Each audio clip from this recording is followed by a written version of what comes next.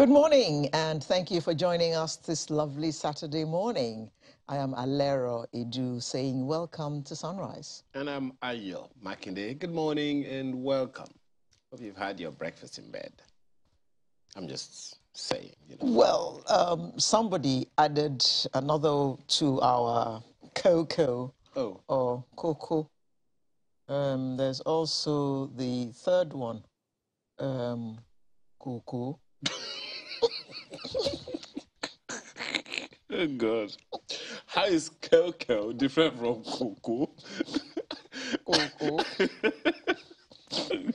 Anyway, how was your week? Now, well, I have a riddle for you this morning. Now, you remember that snake? Well, which that's one? ate some money. Oh, that one, yeah. And the monkey. Yes. And then the termite. The termite had been busy as well. So the question now is, so which of them is the richest? The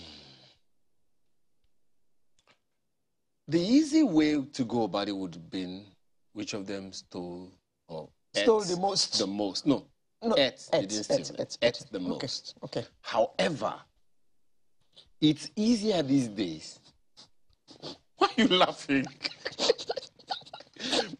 If you stole physical cash, it's a lot more difficult. Okay. But if you took the money... One of them did.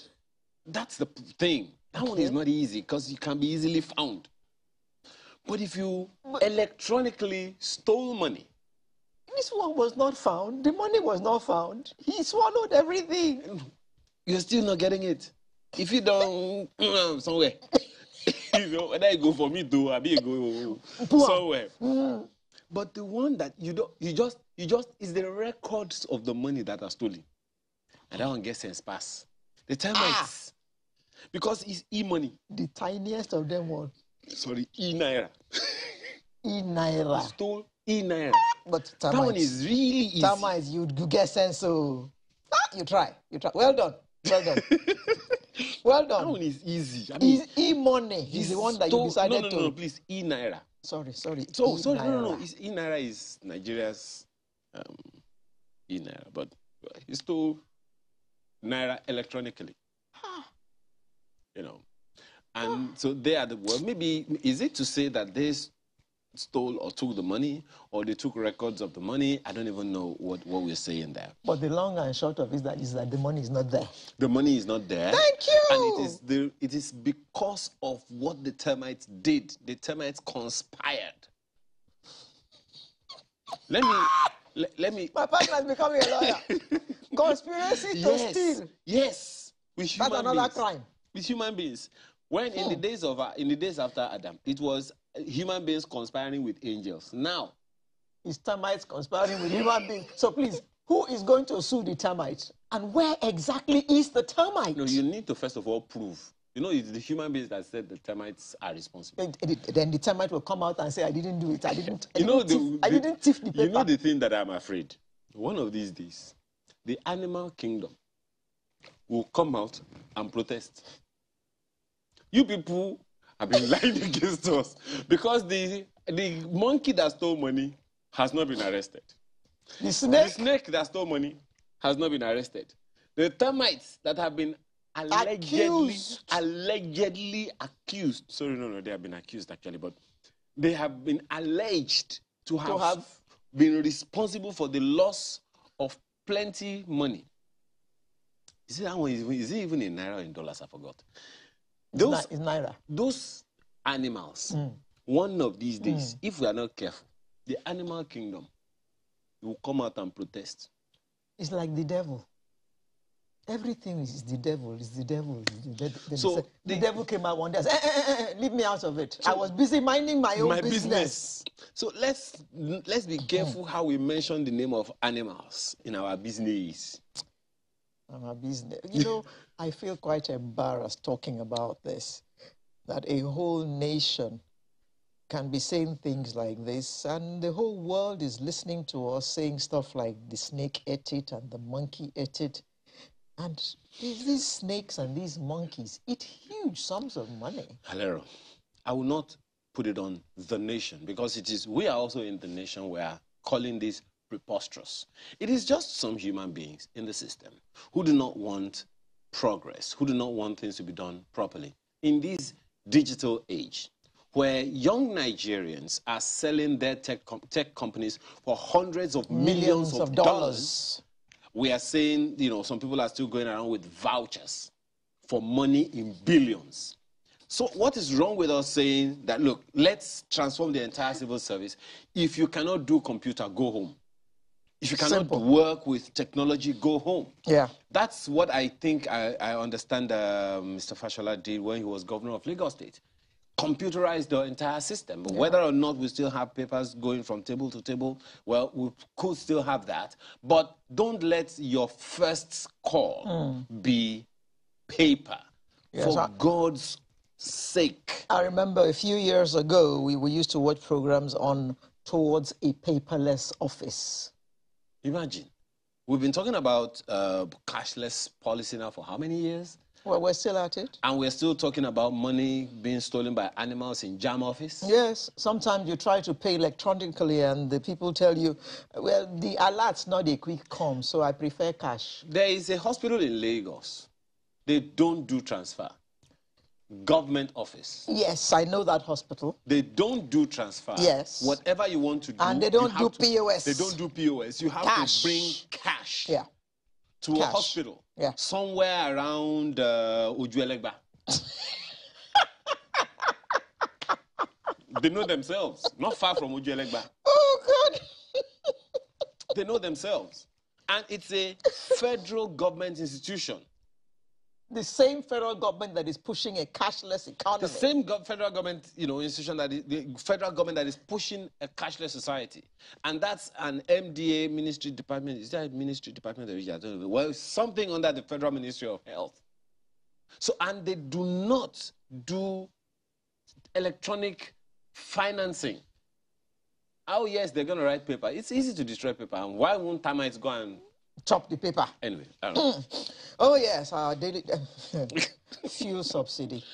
That was big in the news this week. And we got to hear that the amount of money spent on subsidy every day is about 18.39 billion every day. It came from the mouth of the Minister of Finance. No less. Budget and National Planning. No less. So, and there is... It's got to be the truth. Some background to that and all of that. Of course, the response from the chairman of the House Committee on, I don't remember the name of the office, the committee. Chairman said, doesn't see how this makes sense. And I don't know any Nigerian that does. The moment I heard that money, that amount, I tried on my calculator. Multiplied by what? For 30 days or for 1 year? No, which one are you looking at? 18.39 billion naira times 365. For the year. I assure you, if you try it now, you are likely to get error. Because how many zeros can your phone take? Yeah. You know? So some of these things just look, and please don't try your calculator. Your calculator, I don't know. But you can try it. Let's know what you think. They have a big one that can take about 10 zeros. Well, yes, the big ones, but not your phone. Can your phone do that? Well, except you have some, really massive phones and all of that. So, oh boy. And for God's sake, there are those. Hello. But the thing. Just a second. We have heard of quote unquote illegal refineries in pockets of areas in the Niger Delta. Yes, yes. Done by my people. Human beings. Not termites, not snakes, not monkeys. And guess what? They only thrive because people patronize them. Yeah. In other words, it is not rocket science. Let's decrypt this whole rocket science thing. And also, it means that petrol that they're refining has not been doing damage to cars. Has not been doing damage to cars. So it is possible. Yes. That's the point. It is not rocket science. Rocket science is something that has to defy the law of gravity until it gets out of the atmosphere and all those things. So you need all kinds of permutations and calculations in order to be able to achieve that. This does not need rocket science. That's what it means. A rocket has to go. Anyway, you understand what I'm saying? Into space. So the point is, it is possible. Do we need 18.39 billion naira did they need 18.39 billion naira for those quote unquote illegal refineries? So if they didn't need that, doesn't that tell us that it is possible for us to have smaller refineries that will not cost us 18 billion naira in one day? And I'm almost certain, because at the end of the day, it's as a result of importation, for God's sake. And also connected to all of this is the issue of crude oil theft. And I keep saying, it's not Ayo who is stealing the crude, because those vessels that take this crude, I mean, they are massive operations, and they cost a lot of money. So it's not the kind of money that Alero has. That she's going to be stealing crude. This is Ayo Makinde speaking like a novice who knows nothing. I don't know anything, but I can say this. Every pint, for want of a better word right now, of crude oil that comes from under the ground is recorded by the people who bring them from under the ground. Sure. Put them into a particular tank vessel or pipe or whatever. How is it stolen? It is impossible for that to be stolen without some people knowing about it. And you don't steal them and put in your pocket. So for God's sake, we're not talking about maybe just 1 liter or 2 liters here. We're talking about tank loads. It's not possible for anything to be stolen without government knowing about it. That's my belief. Because I have confidence that government has strong enough infrastructure to protect itself. Right. So one other thing that we need to talk about, which may or may not need fuel, is the Lagos Blue Rail. We're waiting with bated breath for that to take off. And the cheering news is that they're going to test run it in December. In December.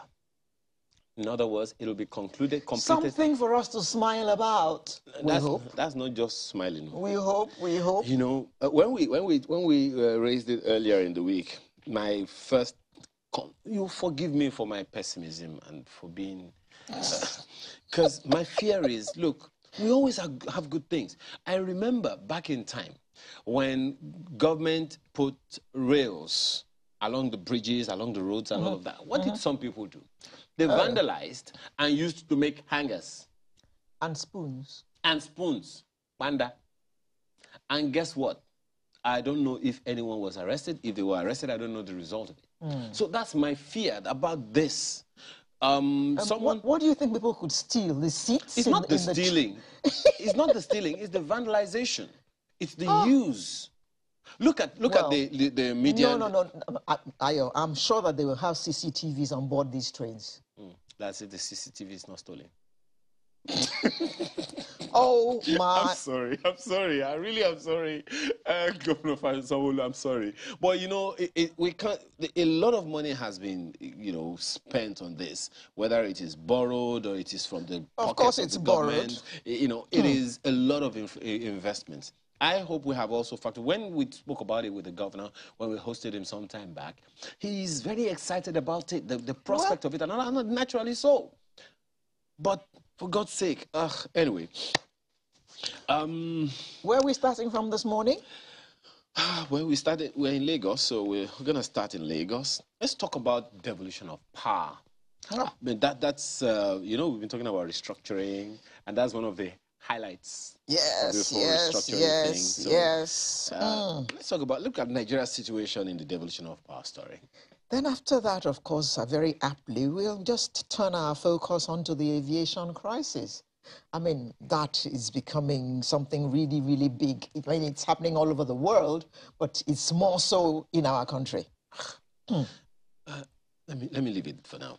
Then the 6th Nigeria International Film and TV Festival, that's also coming up today. What's that about?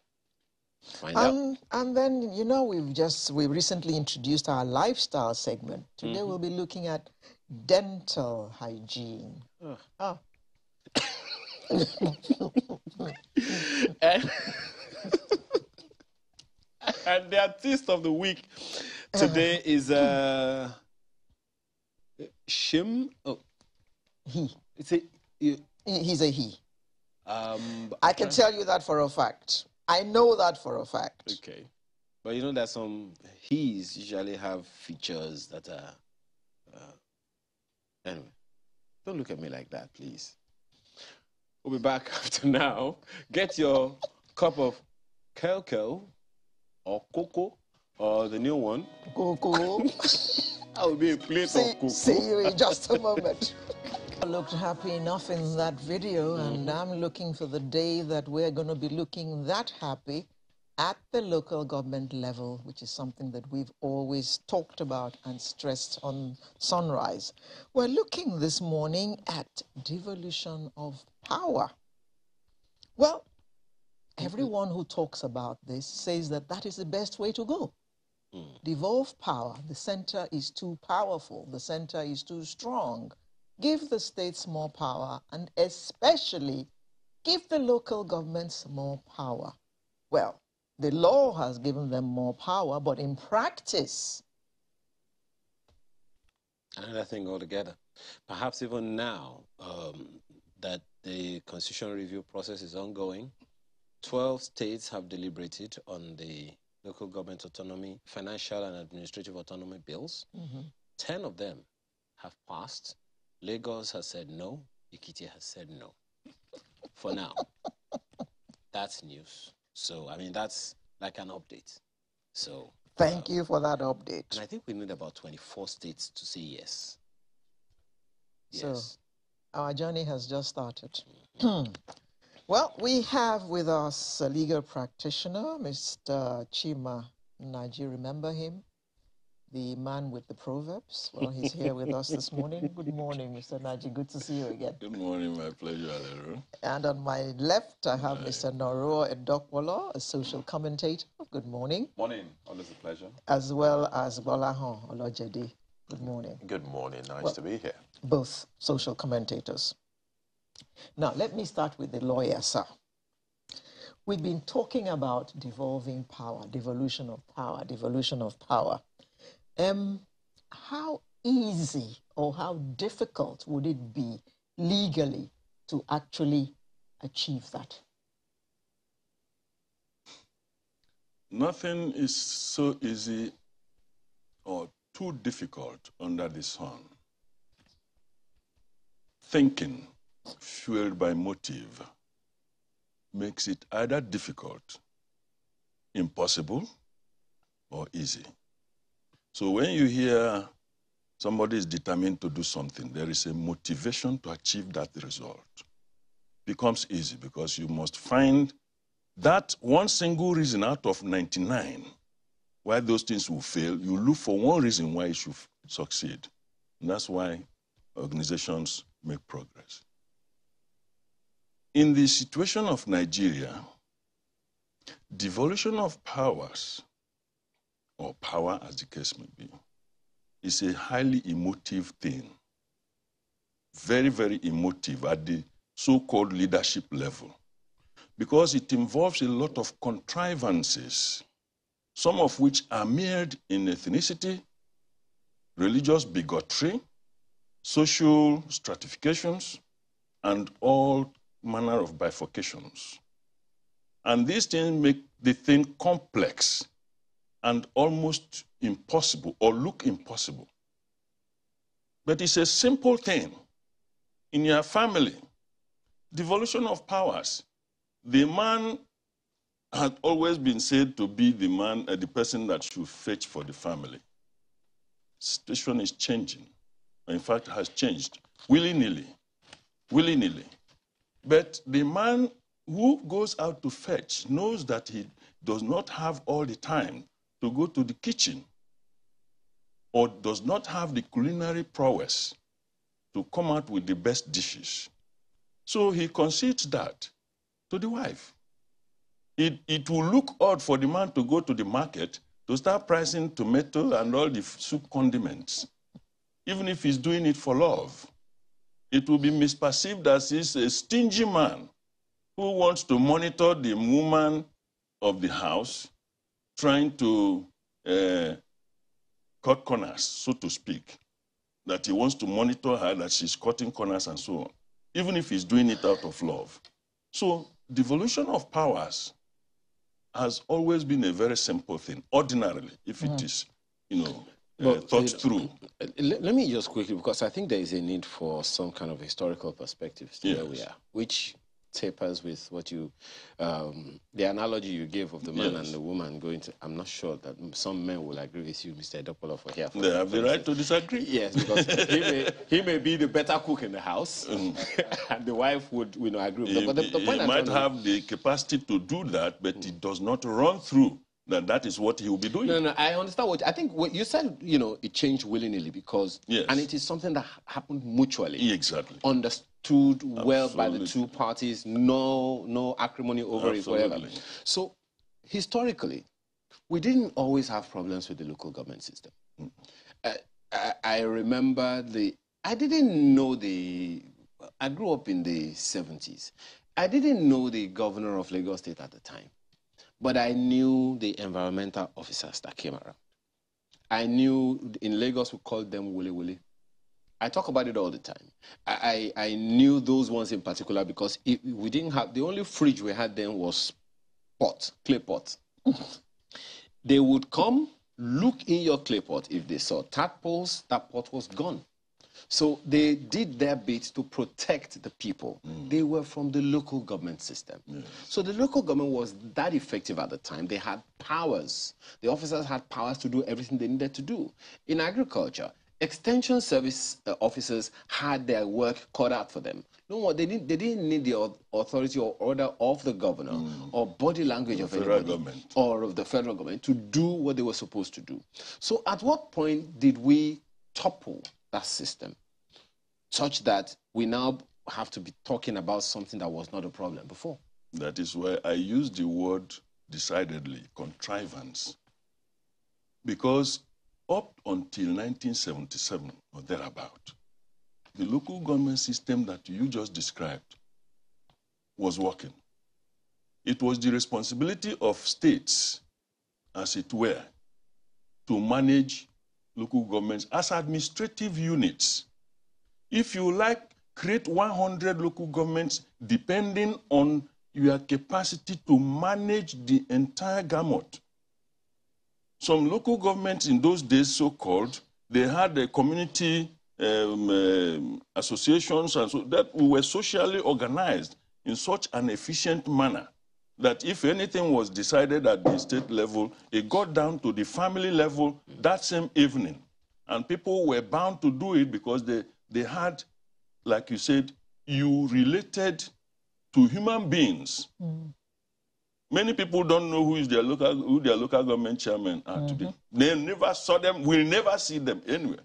So at that time, when the military decided, and you remember I used the word emotive, I used the word contrivance.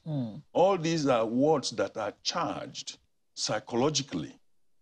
And you can interject heinous intentions. And that is what we have. So that you create imbalance. In an attempt to create discomfiture for some people, you also ultimately hurt yourself. So what we find today is that local governments were created to give some manner of hegemony to certain people. You find that Lagos State had problem with, under Tinubu, had problem with Obasanjo's federal government because it was absolutely unjustifiable for Lagos State with the population it had to be made to suffer such organic disadvantage when you place it with Kanu that did not have as much burden to bear. Now, what did Tinubu do? He decided to take the mantra. And of course, the federal government descended mightily on him. The rest is history. But we still find that that hegemony is growing, and it has to do with revenue. You cannot be taking from the pot more than what you decide, what you have ever been putting in that pot. It is called inequity, injustice. That's why I said maybe as we evolve in the discussion, because I have to be mindful that I'm not alone. Mr. Lajede, more and more, the call for devolution of power seems to be getting louder. Correct. Especially in the area of security. It's not just about funds now. The police is federal, the army is federal, everything is federal. So a security problem arises in some local government in Lagos, for instance. You have to wait for action to be taken from Abuja. In your view, do these calls have merit? And have we got to the point now where we have to consider this seriously and begin to take action? Thank you for this question. And I will start with an example. Some years ago, the contract for securing pipelines was taken away from a gentleman called Tompolo. Some things were not going right. It was in the media yesterday that apparently that same contract has been returned to him.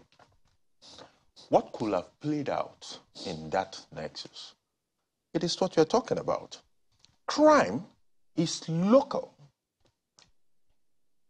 So the people, in fact, I used to have a colleague back in my banking days. Emeka grew up on Lagos Island. Emeka will call, even those guys with, that are already drug affected, he knows their name, he knows their father, and he will call them. And this guy was a banker. But that was where he grew up. If you go into Lagos Island with Emeka, he will be asking for their daddy. How is daddy? How is this? This is to tell us that crime is local, knowing the people is local. If a stranger comes to my environment, the chances that that man from Abuja will know him more than I do is slim. He's not slim. It's almost absent. Almost absent. So slim, you can still see slim. We're also beginning to see things like regional security structure emerging. Yeah, the Ebubeagu, the Amotekun. Before those ones even came, which were regional, we have had certain state-level ones, especially in the Northeast and in the Northwest, where people were saying, look, we as the locals must participate in the security of our environment because we know our environment more than anybody. So it's a genuine concern.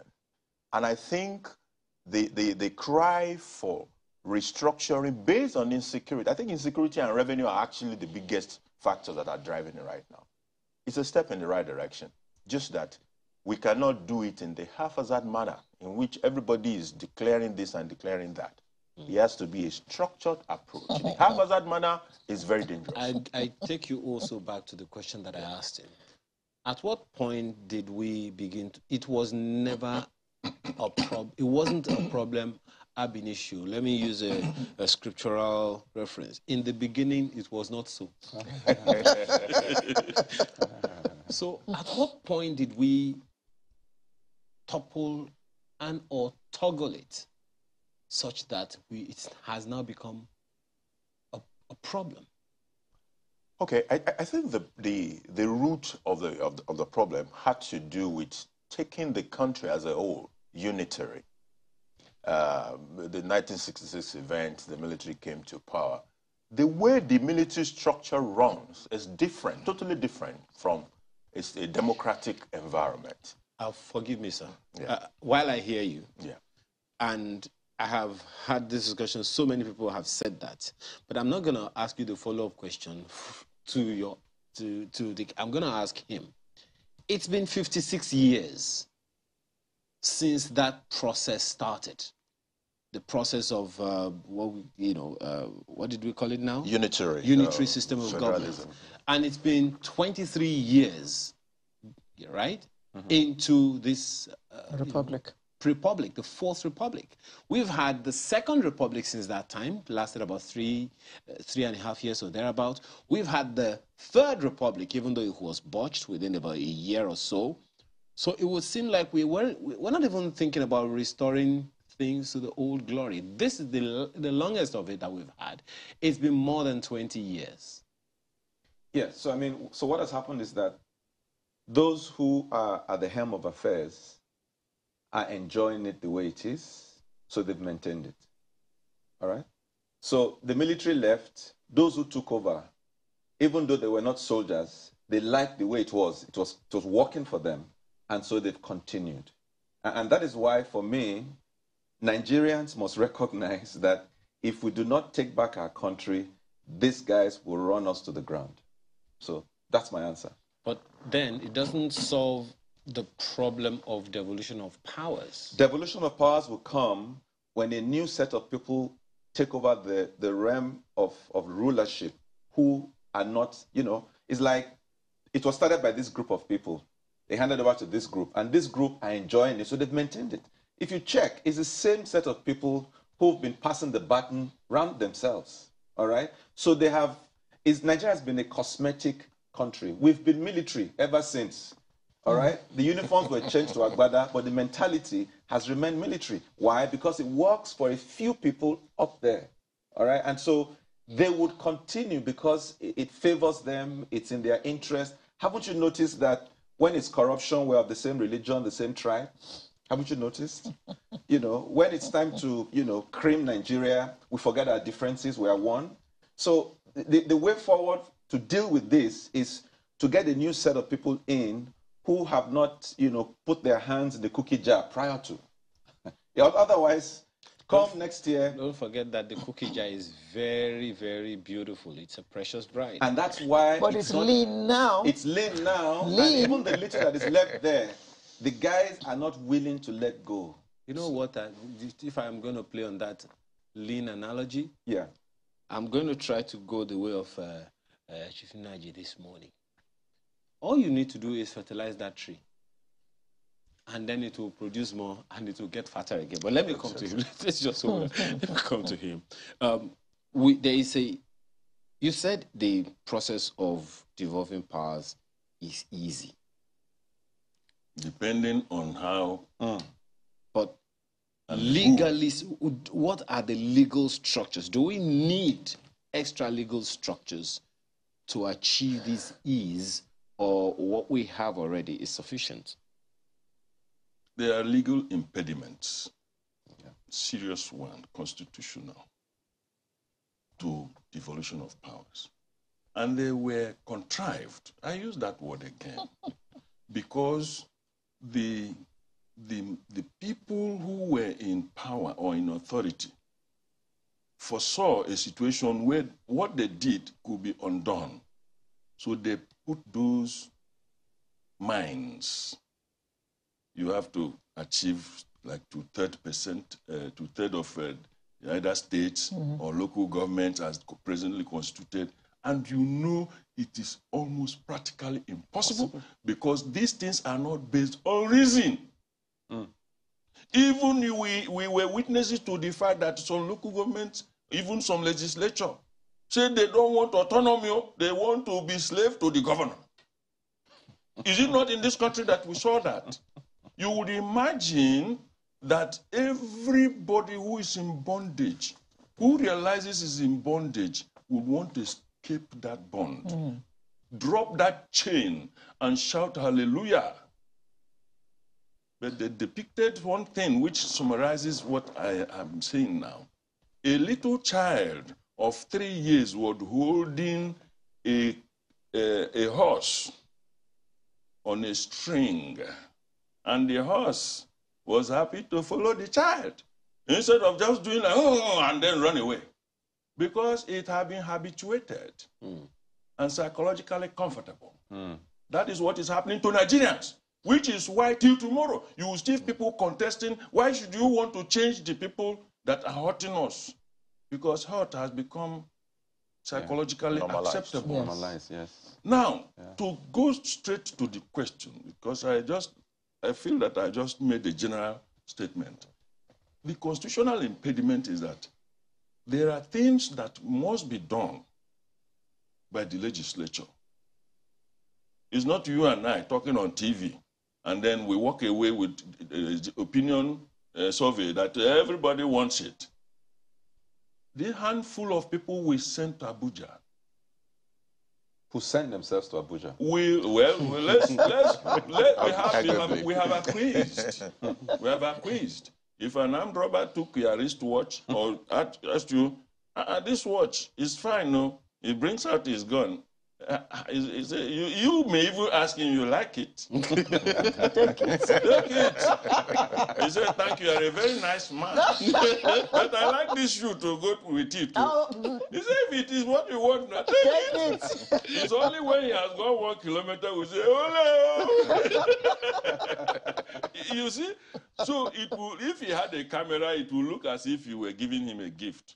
And somebody might even say, you're a very kind man. You had to walk barefooted after giving. So that is Nigerian situation. Now, the law is so complex that you can't even create local government, additional local government.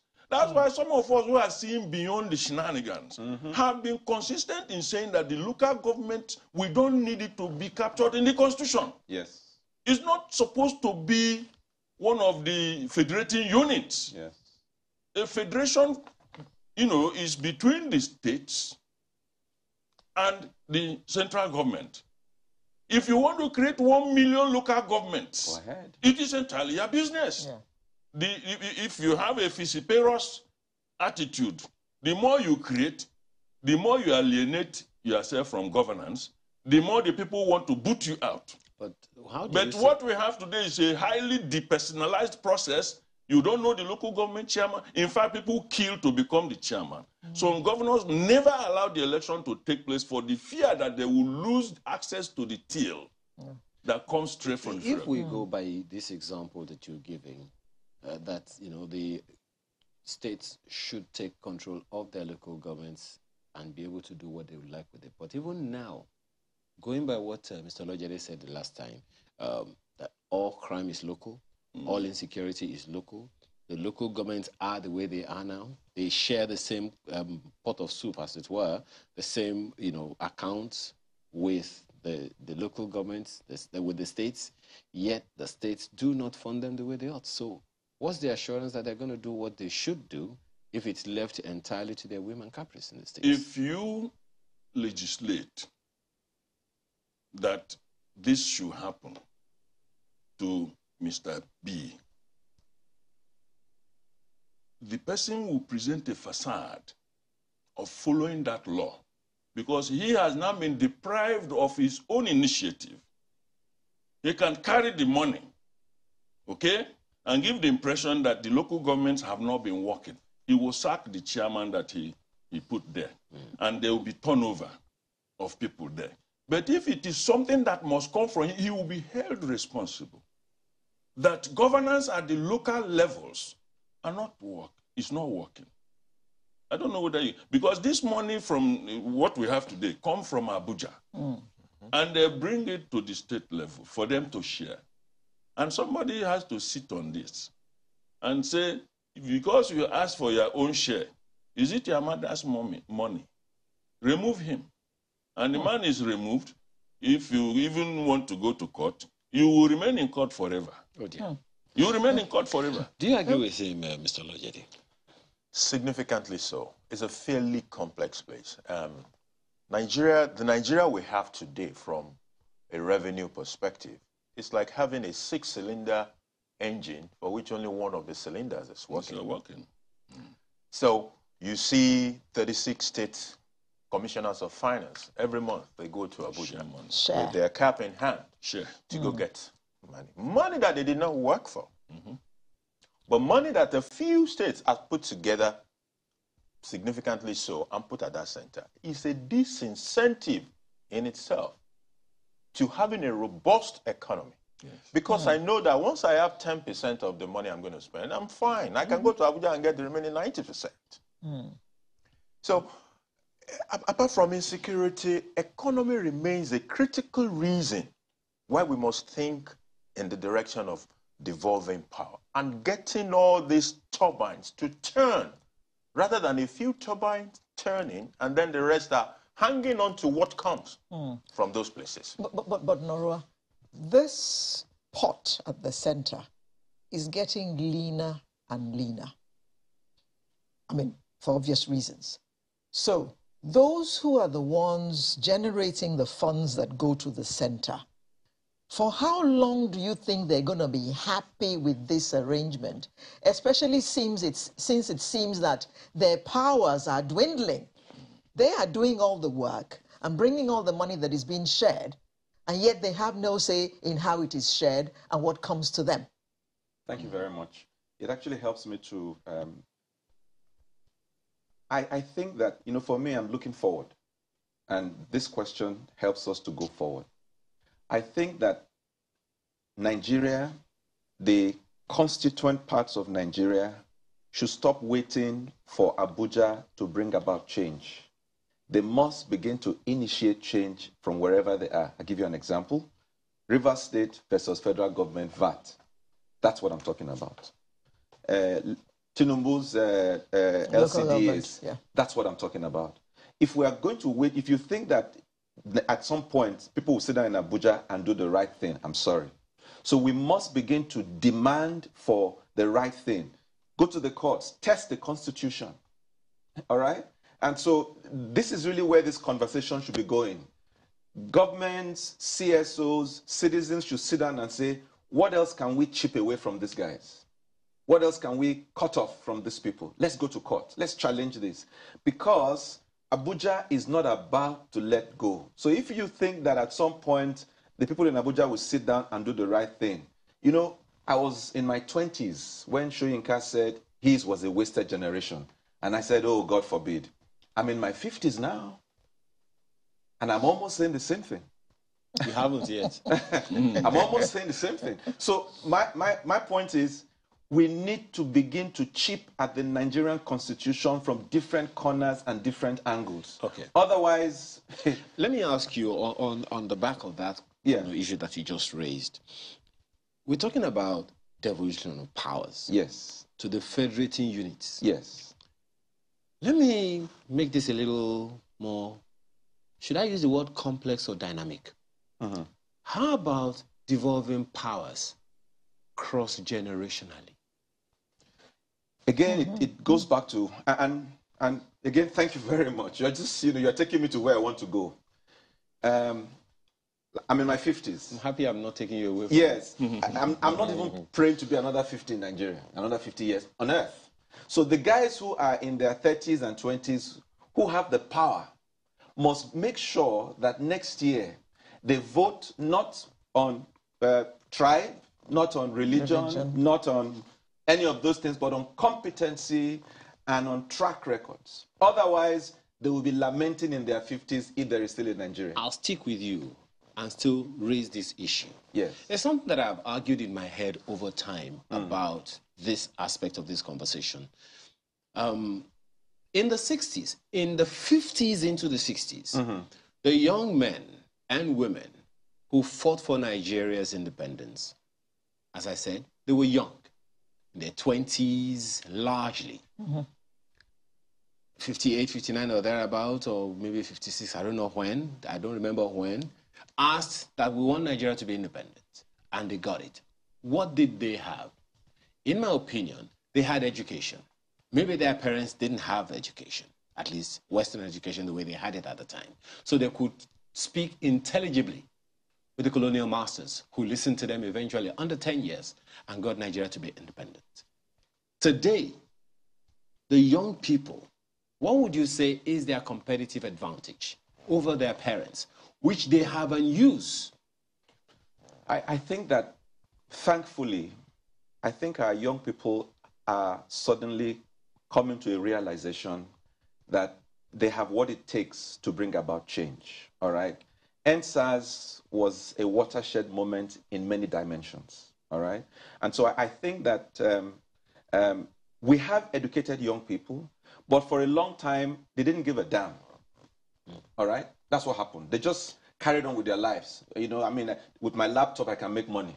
All right, I can work for anybody abroad. But now you can't do that. You can't work for anybody abroad. You can't get your money. So they are beginning to realize that whatever is happening in Abuja has a direct impact on their pockets. So I think they are coming to realization. And all I can say is that they have it's almost like a once in a lifetime opportunity to bring about the Nigeria of their dreams. Whereas the people you spoke to had to go to London to go and bring about change. This time around, they just need to take a stroll to their polling centers and do the right thing. The issue I'm raising is that of their competitive advantage. On the olden days, they had education. Today, Mr. Lodge, they would say that maybe the young people have technology. And they have numbers. And they have numbers. Yeah. Okay. Now, I have also seen, well, I could be wrong, and I hope I am, but what I have perceived is that most young people they're not interested in the things that can institutionally bring about the change. News, government, all those things, generally would seem like they're apathetic towards them. They were apathetic. It's changing. They are waking up. When you look at the recent INEC new registration, you see the chunk of the people that participated there. Yeah. And today, the political engagement we're seeing online, a lot of young people are involved. So while they might be apathetic in the past, I think that is changing. Woken up. And I'll be happy. The question that I want you to speak to is, and Mr. Adokpolo spoke about them, making the right changes, right selection, and all of that. But in terms of mentoring these people to do the right thing, how should we be going about it? Because Mr. Naji spoke about emotive action as opposed to factual and realistic action. Do you understand? Generally, people just fly with the next information available, not necessarily exploring and exploiting them to ensure that we get, okay, these are the information that are out there, these are the real facts, and this is the decision we need to go about it. Who and how should we be mentoring young people to ensure that they do not vote on sentiments or emotiveness or just the mood of the moment, but on sustainable decision? The media has a huge role in that. There is no doubt. Because, see, for young people, they're even more emotive than the older people. Yes. And they could easily be led in the wrong way. Absolutely. So it is the duty of the media, I would say, civil organizations, and as well as the INEC in itself. INEC has a role in what you call voters' education. So guiding these people to move discussions away from emotional issues to the substance, what I call critical matters of state. As it is today, if you ask me, for most of the candidates, I don't even know where they stand on the critical matters of state. What has dominated the scene and not the subject matter that we should be discussing. No, Mr. Lojede, yes. Remember that campaigns have not really taken off. They're not taking off until yeah. next month. So let's just hope that we'll get to hear about all these things you're talking about when they take off next month. Hopefully, So hopefully. Cut them some slack for now. Let me just add to the response to that question. The difference or the advantage the current youths have over their parents or vice versa. Yeah. The educational system of those days is not the same thing as we have today. Even though today it is more technologically driven, the content of technology is higher, which has even imposed some degree of mental laziness. Because in those days, if I ask you 44 times 3, you will get a sheet of paper and begin to bet. Now, ping, pong, pong, pong, is equal to, and you move on. In fact, you can be moving on while you are pressing the thing. Now, philosophy was taught. Yeah. Every human being must have philosophy of life. The old academics, if you may not, philosophers, thinkers, they had a vision on certain subject matters. So when we hear people like Plato, Aristotle, and so on and so forth, they had visions about how society could be organized. the political philosophy of this person, philosophy on religion, this and that. You have some ideas, okay, which will be ingrained in you to form the person. What has happened to Nigeria is that the generality of most of the leaders outside Zik, Awo, and perhaps Ahmadu Bello and all that, who had their own little vision, and those who had their own higher vision and so on, but they had visions. Outside those ones, it is bread and butter. Yeah. How to take advantage of the other. Stomach infrastructure. Supremacy, something. And when you even see that in terms of content, Absence of you balance. have nothing. Yeah. Yet you want to affect the context. It is the content that affects the context, not the other way. Never. If you don't have anything in you, you can't change your environment. You will be dancing. That's why paper, if you put it down, it will be wafting, because it has no mind of its own. The breeze goes west, it follows it. And that's how Nigeria has been going this yo-yo. We have never made any progress. If we, like electricity, you may have 1 week supply, and you say, thank God, the next 2 months, you don't see any bulb unless you have a generating set. So that is not how to grow society. The educational system has become even more bastardized because they are no longer, some people will say if you teach religion. Let me tell you, some people are Christians, but they are authorities in Islamic religion, and vice versa. Yes. So when people like Abiola will be telling you, I was a Baptist, some young ones today who have been so badly indoctrinated will be surprised. Does it mean that Abiola, if not that he was a figure that was very well known, his religion was known, but he lived beyond his religion. But most of today's leaders are caught in the cleavages of those primordial stupidities, if I should use them. Which unfortunately... Use that word. And it's affecting everybody that claim to be their followers. So, gullible as okay, they be. let's round off quickly now. Yes. How do we transit? Because there are pockets of people who are talking about this. The Governor Sheyi Makinde is talking about it. Former Governor Bisi Akonde is talking about it. Ulisa Bakuba, former human rights, former NBA president, is talking about this devolution of power. It's essentially talking about political power. Yes. So that's the only way to affect change. And it's very strong, soft infrastructure in this entire spectrum. If we are to make sustainable progress, let me not say quick progress, sustainable progress around this conversation, what do we need to do? What steps do we need to take that can be sustainable?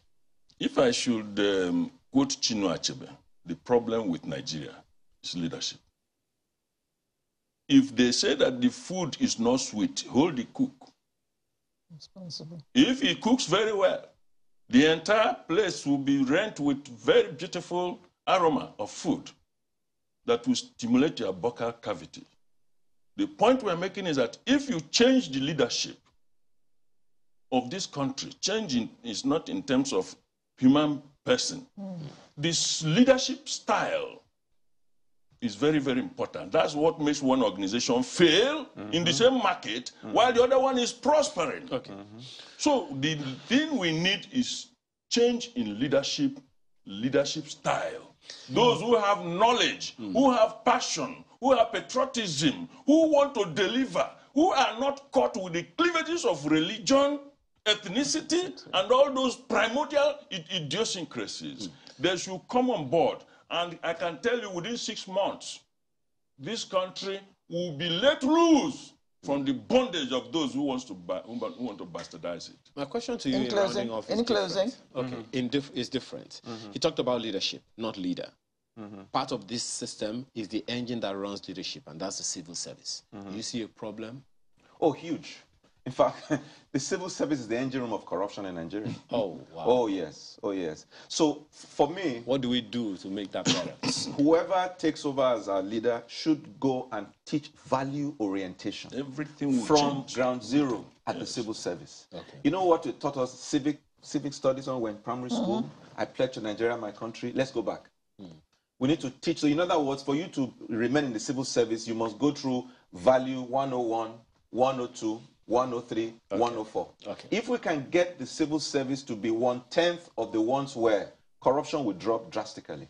So, my closing question to you is also different. How do we avoid a protest of the animal kingdom? Where termites, animals, snakes and monkeys. They have to disgorge those things. You have to find them first, Mr. Naji. It is leadership. It goes back to leadership. Yes. And my favorite example in this country was Dora Akunyili. There were people who never knew that organization existed Yes. before Dora. When it came to that saddle, when she came there, it wasn't as if she brought some special people to come and populate this place. It was the same people. So what changed? The passion, the knowledge. The passion, the knowledge, the leadership. Yes. And that is what we need at every level. It's not just at Abuja, every level of our politics. Well, that's a good place to leave it. So I can safely assume that the general consensus here is that power should be devolved, True. if possible. Like yesterday. Willy-nilly. Should be like yesterday. Like No, yesterday. if possible, because he said that Whether there you are like some it or not. obstacles. Whether you like it or not. We are primed for that. Yes. Nigerians are tired, sick and tired. They must make a change because the bond and the bondage is for our own eternal ruination. Therefore, we must release ourselves Thank you through very the much. ballot process. Okay. The painless killer. Legal practitioner, Mr. Chima Naji, Mr. Parables. And we also had two social commentators, Mr. Norua Edopolo and Mr. Bolahan Olojede. Thank you very much. Thank you Thanks very for much. Share having your us. thoughts Always a with us pleasure. this Thank morning. you. Sunrise will be back in just a moment. Do stay with us.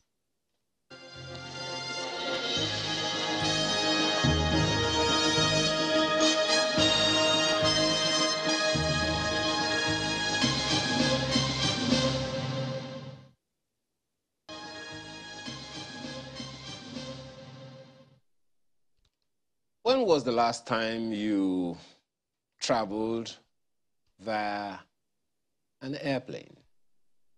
And how much did you pay, by the way? If it's been a year, well, I don't know, maybe I should say, I understand. Because it's no longer funny. 1.5 flight now over 100,000 naira. Depending on where you're going. 1 hour flight. Within Nigeria, over 100,000 naira. That's Lagos, Abuja. To use the word on the street, it's okay. And the scarcity of aviation fuel isn't making things better, obviously. Add Forex to the mix. And meanwhile, the International Air Transport Association, IATA, as the top global trade association of airlines, has criticized Nigeria's failure to allow international airlines repatriate their profits, warning it may cause the country more damage. That's as if that was not enough. Anyway, I don't know much about aviation other than to go into an airplane and fly. And I don't know the next time I'll be able to do that on my own with the... Why are you laughing? 1 million naira to travel abroad? Come on. And that's just probably one way. Actually, it's about 4 or 5 million. Economy. And at the end of it, they'll put only. Only, yes. The experts are here. Yes, Engineer Frank Ogochukwu is Technical Director, Aviation Safety Roundtable Initiative. Thanks for joining us this morning. As well as Tayo Ujuri, who is an aviation expert. Thank you so much for being here. Good morning. It's a pleasure to be here. Okay. Let me begin with you, Engineer Ogochukwu. I don't even know where to begin.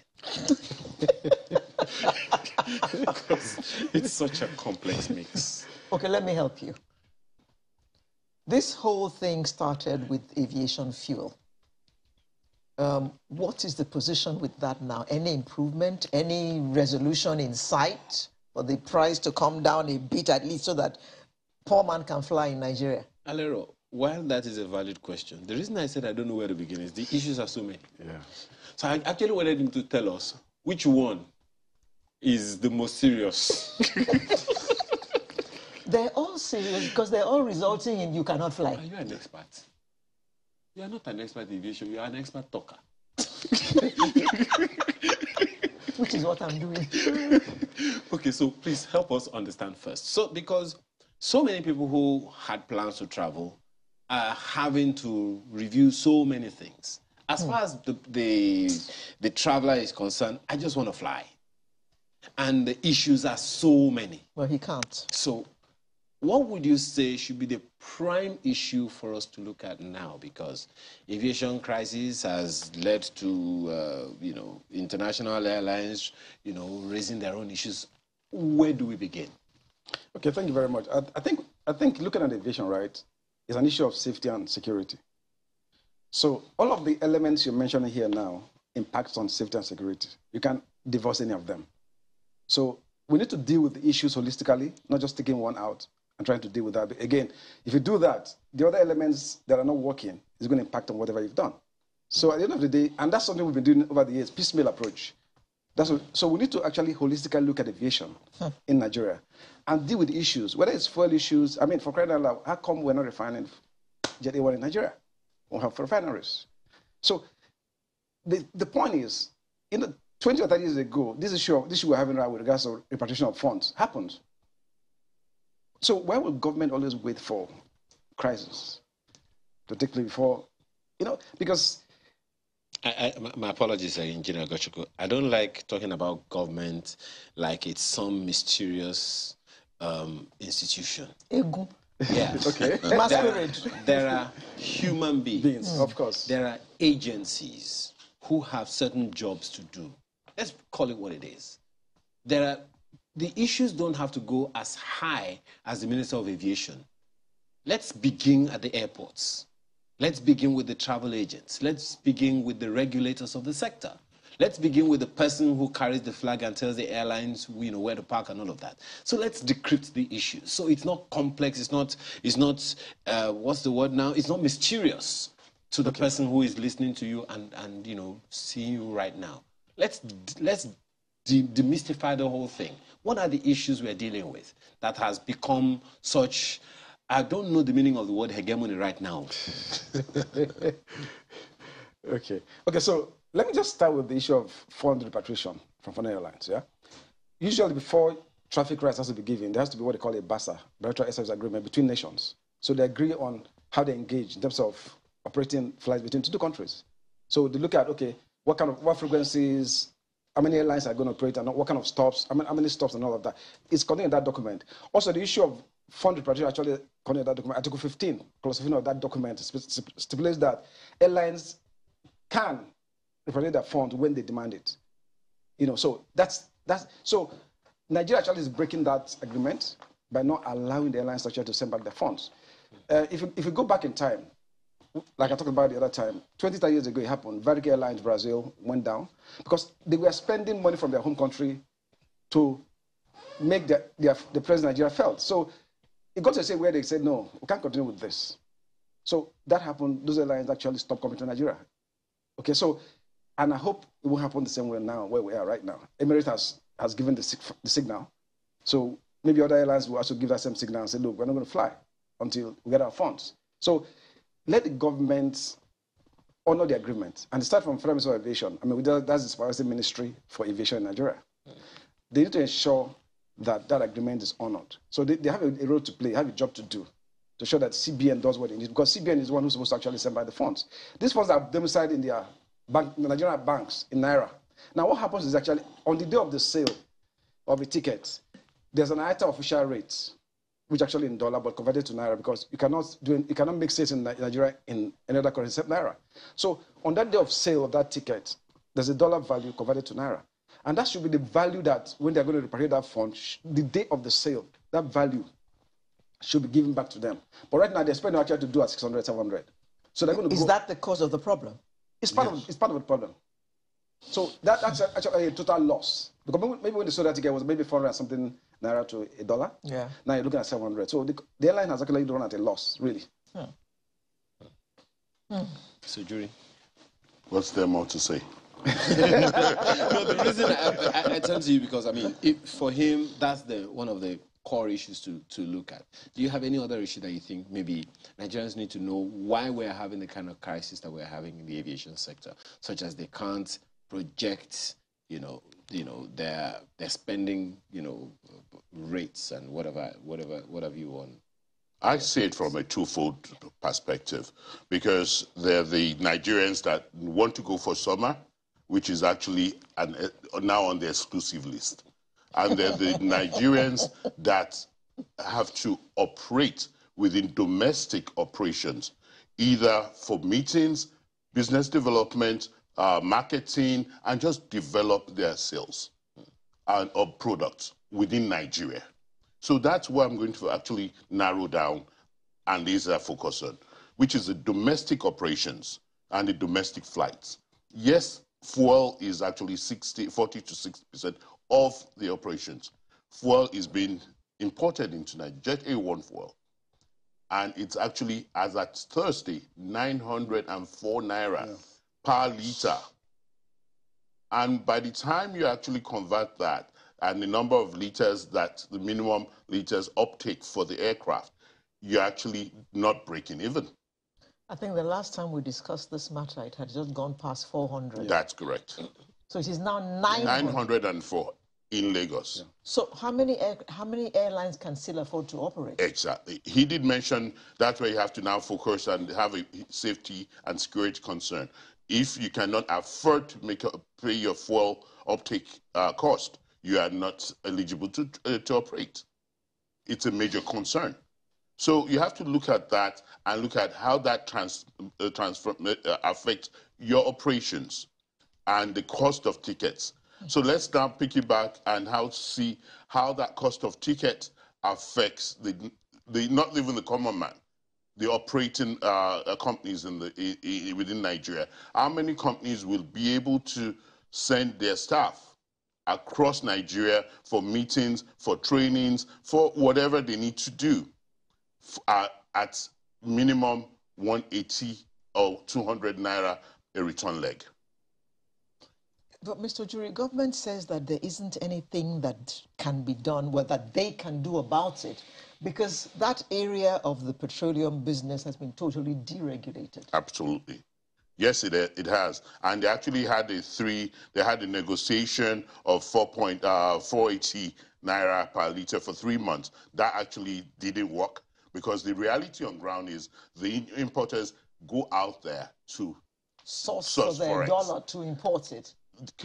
Central bank cannot meet and has not been able to meet either the international or domestic airlines forex allocation request. And it's not just the aviation. Aviation is actually limelight because it's the impact on flights. It's actually across manufacturing, it's across lots of multinationals operating within Nigeria. This is just a time bomb ready to explode, unfortunately, because it's going to not just affect only airlines. We're going to see airlines affected, and then the international operators, and we're talking about manufacturing, all the businesses within Nigeria, FDI's, foreign direct investment into Nigeria, is going to be affected, and the economy will struggle. I'm looking at a report released of an investigation by a media house in Nigeria, released July, just last month, that Nigeria has lost 131 airlines, 52 or thereabout before NCAA came to be, and some 79 or so since that time. We have lost them to poor management and to accidents. And from what you guys, gentlemen, are talking about now, it seems like we're yet to lose more to situations that they cannot sustain their operations. Is there a hope anywhere? I mean, you have talked about what the CBN needs to do. What would you say, for instance, is the reason why we began to, for want of a better word, going by what you said earlier, dishonor that BASA agreement? What informed it? Is it because we lack the dollars to transfer, or what? Well, I mean, obviously, right now, Nigeria is actually a financial crunch. We don't have enough dollars to be able to do what we need to do, because we're essentially a consumption nation, really. So what are we really exporting? We need to be able to export something to get dollars back in, right? And major thing we export is crude oil, basically. So and you take part of that crude oil, actually you're paying for importing fuel and all that. So we don't have enough forex, like he said, to actually spread across the different demands within the Nigerian economy. So that's part of what the issue is, basically. That's first and foremost. Now, another way we could actually solve that problem, actually, if Nigerian airlines have the capacity, because they don't have capacity right now actually to compete with foreign airlines. They don't have what it takes. Fleet capacity, you talk about management, corporate governance is a major issue with domestic airlines in Nigeria. They're not resilient in terms of operation. Maybe a few of them are, but they're not really resilient. Okay, so corporate governance is a major issue, which has been talked about over and over and over again, that they need to have efficient management system that, part of my challenge actually is that we don't deal with data in terms of taking decisions within the aviation environment. It's all about sentiments. There's a lot of sentiments about this fuel issue and fund pressure and all that, but you have to have data that you need to analyze to come up with information that enable you actually make strategic decisions. That's not happening yet. Okay, so again, that's an issue, and I'm happy that the regulator is actually dealing with this issue. The NCA is actually dealing with this issue. That's why Dana was actually asked to stop flying. It's an economic issue, and that has to do with corporate governance as well.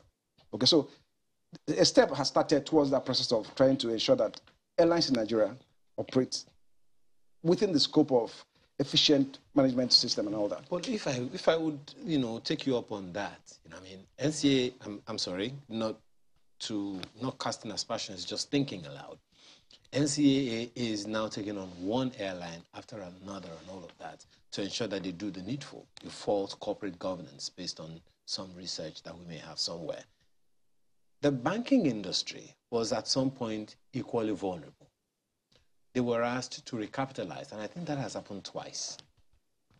They have had to recapitalize, mergers and all of that. So it was a function of the regulator of the banking industry to say, do it this way, so that we don't have a major problem in the economy. Is there something the NCAA also could have done to ensure or enforce compliance or compel compliance of corporate governance in the aviation sector? Okay, so interesting, they've actually started that process already, because they're actually doing audit of all the airlines right now. And anyone who's followed one thing, they're going to shut them down until they go on. So that's also has already started happening.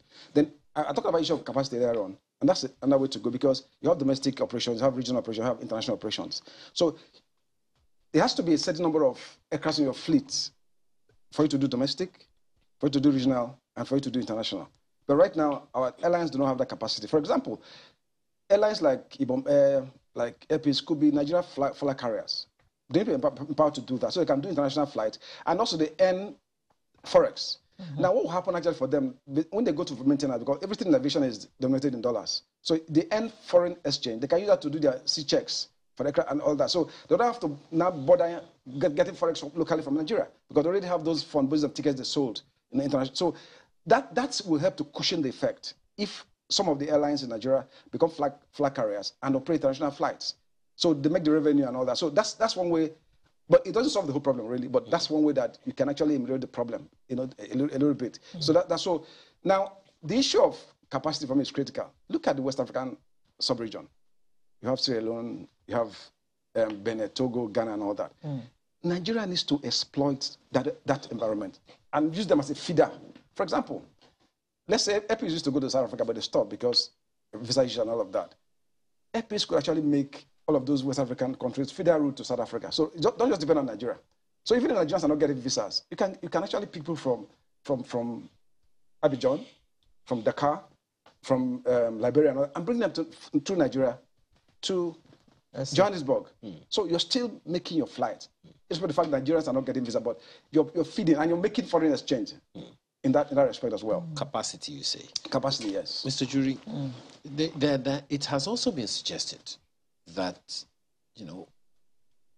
I'm not sure who said it, whether the person is an aviation ministry official, who suggested that, look, why don't we have aviators also merge different, airlines? If you guys are having a crunch here on that side and on this side, why don't you guys just come together and two are better than one kind of scenario? What's your take on that? Before I go to your question, I'd like to buttress what you question you asked about what the financial sector did. Yeah. We actually have what you call the Nigerian Aviation Act that has been, it's going to go live soon.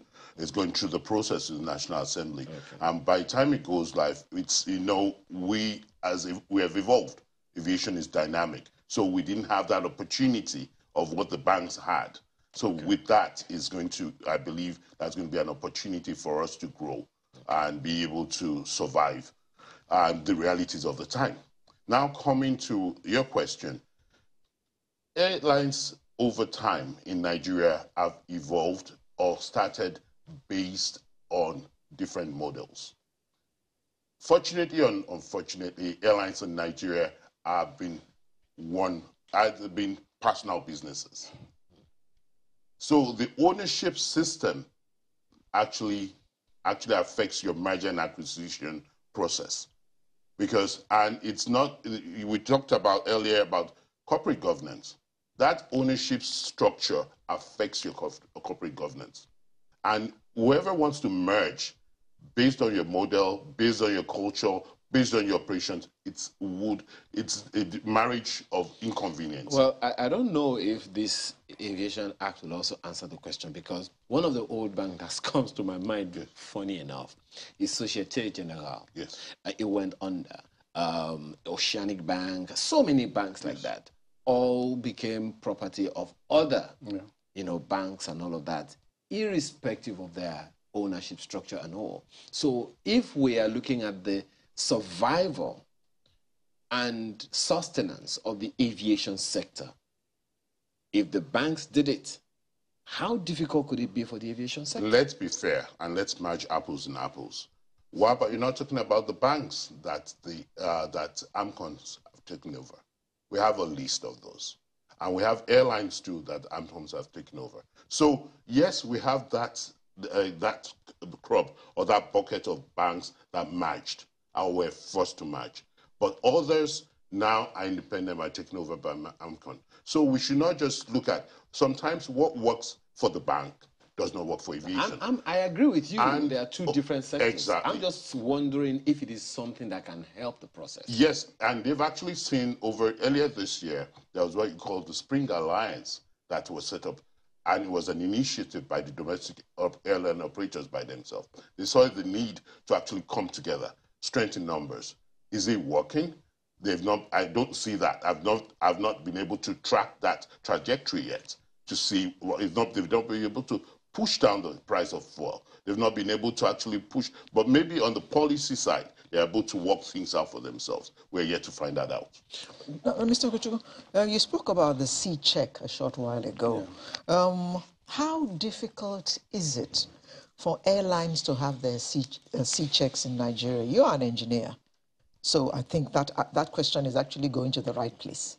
We have a good number of what are you guys called now? Aviation engineers. So how difficult, we heard talk at one time, I can't remember how long ago it was, about actually making Nigeria a hub so that C checks can be carried out in Nigeria. How difficult is it to get that going? Is it the personnel that we lack? Is it the equipment that we lack? What is militating against getting that show on the road? Okay, so it's about what you call the MRO. Maintain, repair, and overhaul facilities, basically. Akwa Ibom State government has been actually establishing one. That's not off the ground yet. They're still working on that, right? Okay. The current administration actually also said they're going to establish an MRO. That has not happened yet. Basically, Nigeria can do A and B checks within the country. So that's Naira denominated. As a matter of fact, aero contractor actually does those checks, aero contractors, right? Okay. Even though they're not flying, but they're still operating their maintenance. Yeah, they're still operating that. So they're servicing airlines with that as well. So now the issue, you need to set up a proper functional MRO that has the facilities to undertake a C check, which you don't have in the country right now. So until we're able to set up that MRO facility, then we can be able to now do the C checks and reject all of those checks. How difficult is it to set it up? Funding. So it depends on, it depends on investors who wants to set it up. It's a business, actually. MRO is a business. It's a business, It's a business, yes. So, right? So you invest in it, you make money out and of all it. that, you know. Yes. So, but again, the thing is, it comes back to the issue of how the industry is being affected now. Because people are looking at, if I invest my money in MROs, how much I'm going to get my money back, my money back. That's a major issue, right, basically. So people are looking at, foreign investors are looking at all of those issues and saying, look, in as much as Nigeria is a huge market, we can set up these MROs and make our money. The money gets stuck in country, and we can't get it back. So at the end of the day, we're actually losing. So we're bringing the money into Nigeria and invest. So that's part of the challenge. And it's something that is doable. I mean, Ethiopian Airlines is making a lot of money from having the MROs and all that. So it's something that we can do in Nigeria. And we need to do it because it's going to also reduce the demand for Forex as well. So now, our problem right now is who is going to put their money down to start the business, right? Who's going to invest in it? That's part of the problem, actually. But even though, like I said, the Akwa State government is actually building one, but it's been on for quite a long period of time. The federal government has not started their own. They just said they're going to do it, but that has not started as well. Well, we're still waiting for Nigeria Air. Also, we understand it's supposed to take off in 2023 or before this government is over. Why are you guys laughing? In the face of all this, with all these challenges? That's what the minister said. Come on, I'm not the minister. I'm just repeating what the minister said. But Mr. Yuri, let me ask you, in all of these, conversations that we're having, it definitely doesn't seem to be looking very good. The position of IATA is another one that is not giving us good publicity, if I can use the term. And it all goes back to what government can do or not. So there is a role for government, there is a role for private sector. What, if you would hazard a guess, could be the middle ground in all of these? Because I'm not sure, I don't know what kind of, should I say, sanction that IATA could put on Nigeria with its own intervention now and all of that. So what's the implication of the position that IATA is holding in all of these? IATA has actually gone through lots of mediation. We've met with I'll take your words, let's not talk government. There are people in government. They've met with the Office of the Vice President. They've met, Emirates came and met with the Central Bank and lead management to actually have this conversation of how to repatriate their funds. It's not their profit, it's transaction money. And they did not find a solace. They did not find positivity in it. So they now went back, and now they're making us understand this is going to affect connectivity, it's going to affect confidence, it's going to affect even our position. We always actually have a roadmap on saying we want to make the Nigeria the hub. How would we make the Nigeria the hub of aviation if all this is happening? So this is this is not just one thing. It's not a silo. It's a fact that would affect so many other things and have a domino effect on investor confidence, even on IATA. But what the reality on ground is the airlines still in West Africa, this is the market. So what is now happening? The airlines, the Turkish, the Virgins, the British Airways, are now, want to book your ticket to travel. Your exclusive club members that want to travel abroad. You now have to, they'll take your reservation, they'll now send a URL to you to go and book your ticket. What that does for you is that you actually have to go and source your dollar at the parallel markets, use your dollar card to pay for that ticket online. So you can buy your ticket from Nigeria. But you're paying in dollars. You're paying in dollars. That way they get their dollars remitted immediately, the payment. They are not tied to the central bank. It goes to their account over there. So that's what they found out. That's their way out. Otherwise, alternatively, you have to pay in Naira, which is highly exorbitant. So those are the options at the moment. And I don't see lots of airlines shutting down.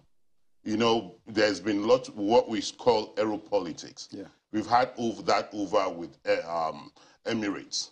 So it's just like there are a lot of matters, and this is just, they cannot take this again. We have had issues with them. Even before they stopped issuing visas to Nigerians under 30. So they put everything in the box and find out their decision. I don't know what made up that decision, but other airlines will not just pack and go. There are those that would find out these are the other things. And lastly, there's always opportunities. You have that street language. When one door opens, another, when one window opens, another door closes. We go back to Benin. That's been, when there was closure, there was COVID, people went across the border. You see traffic opening up in Benin. Ghana is struggling with inflation. Maybe we'll help them with the number of travelers going to Nigeria and going through Ghana now. We help them get out of inflation better, faster rather, because now they are able to get their money out of Accra or Ghana. And so we'll go to Ghana and fly out of West Africa. Mr. Jury, Yes, if sir. they're sending you a URL to use your dollar card to pay for your ticket, can you just intimate us of approximately how much it would cost, for instance, for one to fly economy from here to London? It would, well, you know, it's a function of your day economy, and it could be, I'll presume. Not a promo ticket, no. Not a promo ticket, I presume, and I'm just making my perception analysis of you. I want a premium economy for you, and you want a month. It would differ, but you're looking about 1,000, 2,000, and you can't nail that to. It depends on the time of the year. It depends the proximity of your date of travel. Yeah. So all those things affect the algorithms. Please, can you say it in Naira? That's the one we understand. If you go to Naira, you would actually see about $6,000, $7,000. And if you actually multiply that at the parallel market rate, it's something that will buy land in my village. Or build a house. Buy land in Lagos as well. Well, that is kind of scary.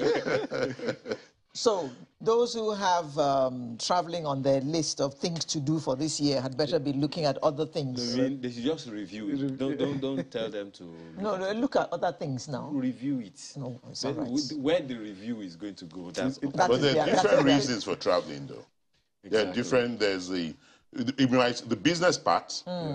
Is visiting family and friends.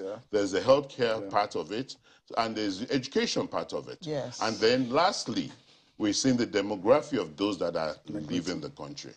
So whatever the ticket price, they would buy because they want to leave. So, Engineer Ogochukwu, this is where we are. Last words now. $464 million is not small money. One of the areas which, and I think you stated this earlier, is we're a largely consuming nation. Sadly. How significantly will this whole thing affect cargo business, cargo traffic into Nigeria? And how will that affect the prices of whatever? Interesting. Okay, so they're actually on the same platform, so to speak, because the cargo airlines also are bringing stuff into Nigeria. They get paid in Naira. They need to also move their funds back in USD as well. So it affects both the commercial airlines and if they refuse to come to Nigeria because of all these? So that's where the challenge is right now, because the Nigerians will starve. We've not gotten there yet. Okay, so both the commercial airlines and the cargo airlines, right? So if they stop coming to Nigeria, how can we? I mean, we're going to be kind of cut off from the global community, basically, because of this dishonoring. In other words, you agree with how Nigerians will starve. That's what you're saying. We're not essentially. Maybe it will not force us actually to look inward. Maybe that's the strategy. But there's so much to talk about here, gentlemen, because I mean, it's too much. I mean, come on, $464 million, all stock. Can't imagine 1 million. 1 million? $500,000 of my money. Engineer Frank Ogochukwu, Tanker Director, Aviation Safety Roundtable Initiative. Thank you so much for your time this morning, as well as Mr. Tayo Ojuri, an aviation expert. Thank you so much. It's a pleasure to be here. More to come after now. This one, whether you are home or abroad, it concerns you. Have you heard a situation where someone gets into the room and the first thing you do is close your nose? That and a number of other things when we return from this break. Stay with us.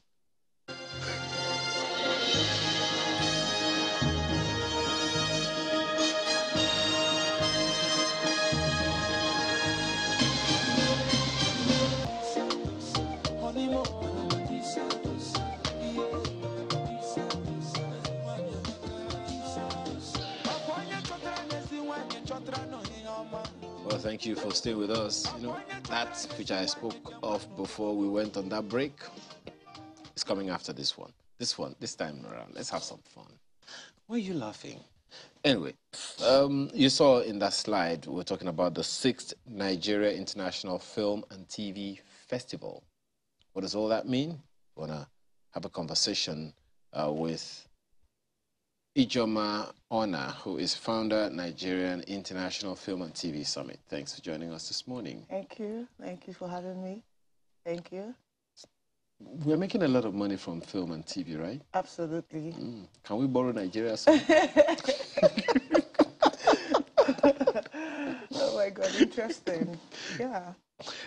First of all, maybe we'll talk about, the whole, festival summit thing, but what are the things that you think maybe people don't even understand about it? Because we hear film industry is growing very, very rapidly, almost, if not the fastest growing in the world and all of that. There must be a lot of work that has gone into that. Absolutely.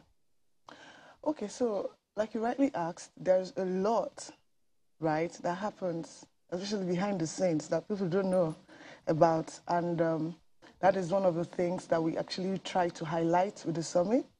Now, when you come to the business of film, right, there are like four basic elements of film business. And there's always been a lot of focus on production.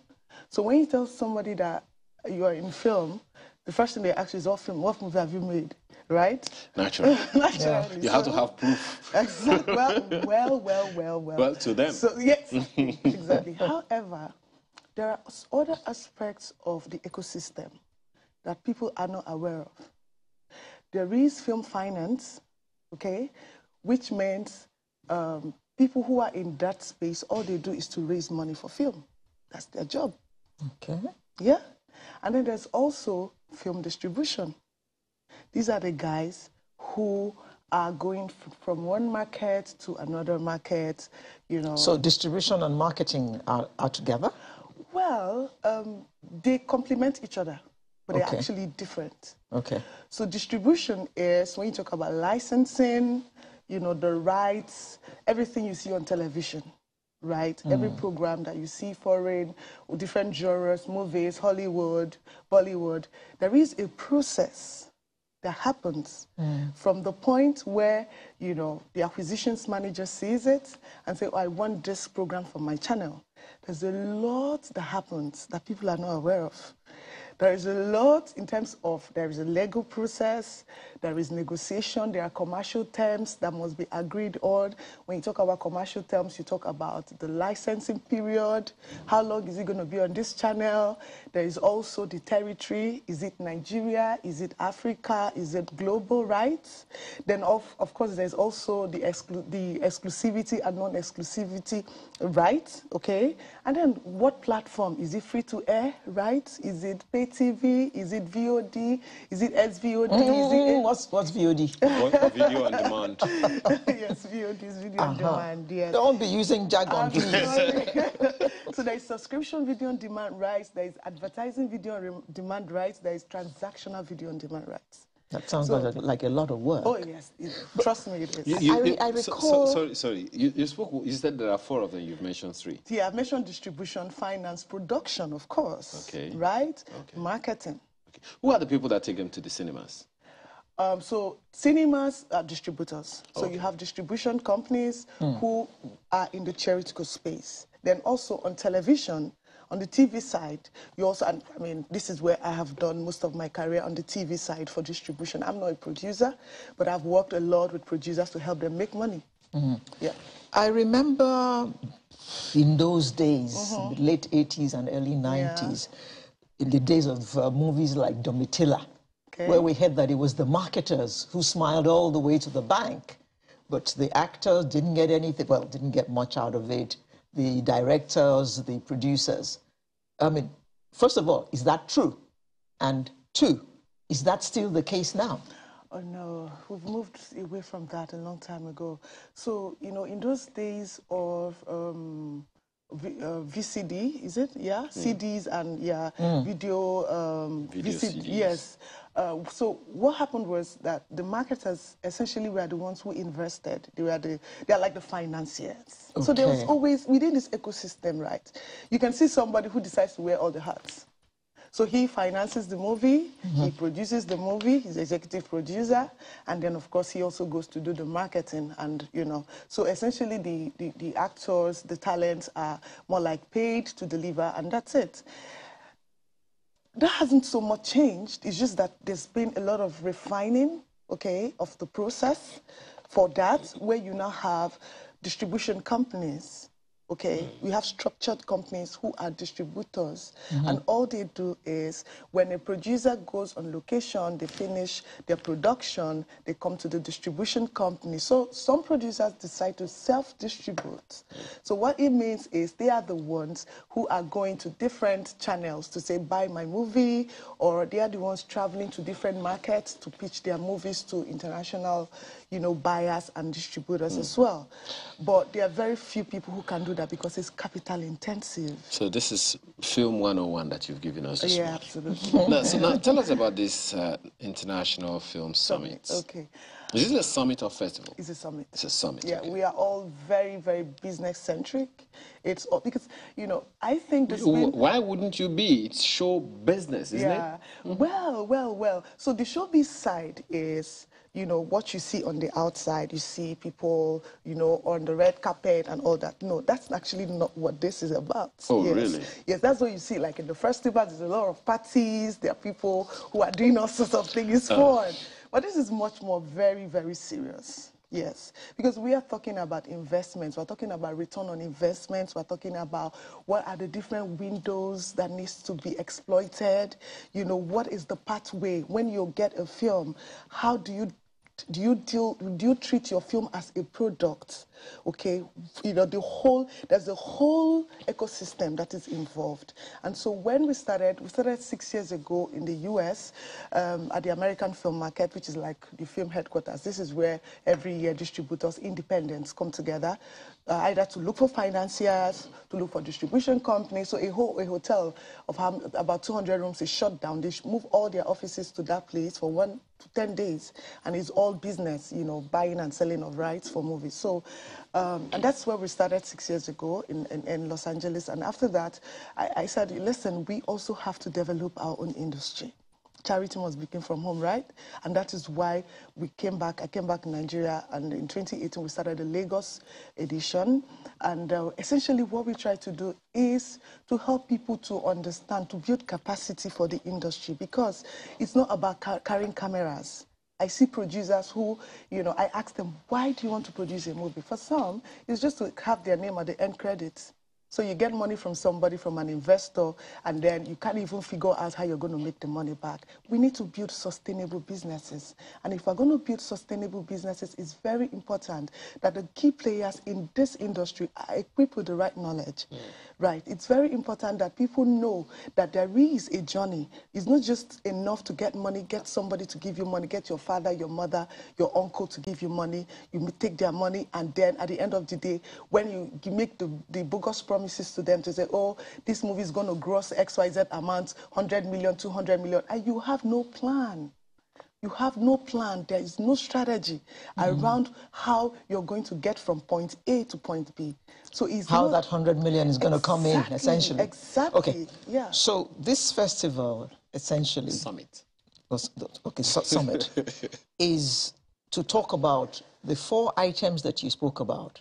Absolutely. All that is available, all the avenues through which one can invest and make money in the film and television business. Absolutely. That's what this summit is all about. Yes, that's what it is. We look at packaging. How do you package your movie?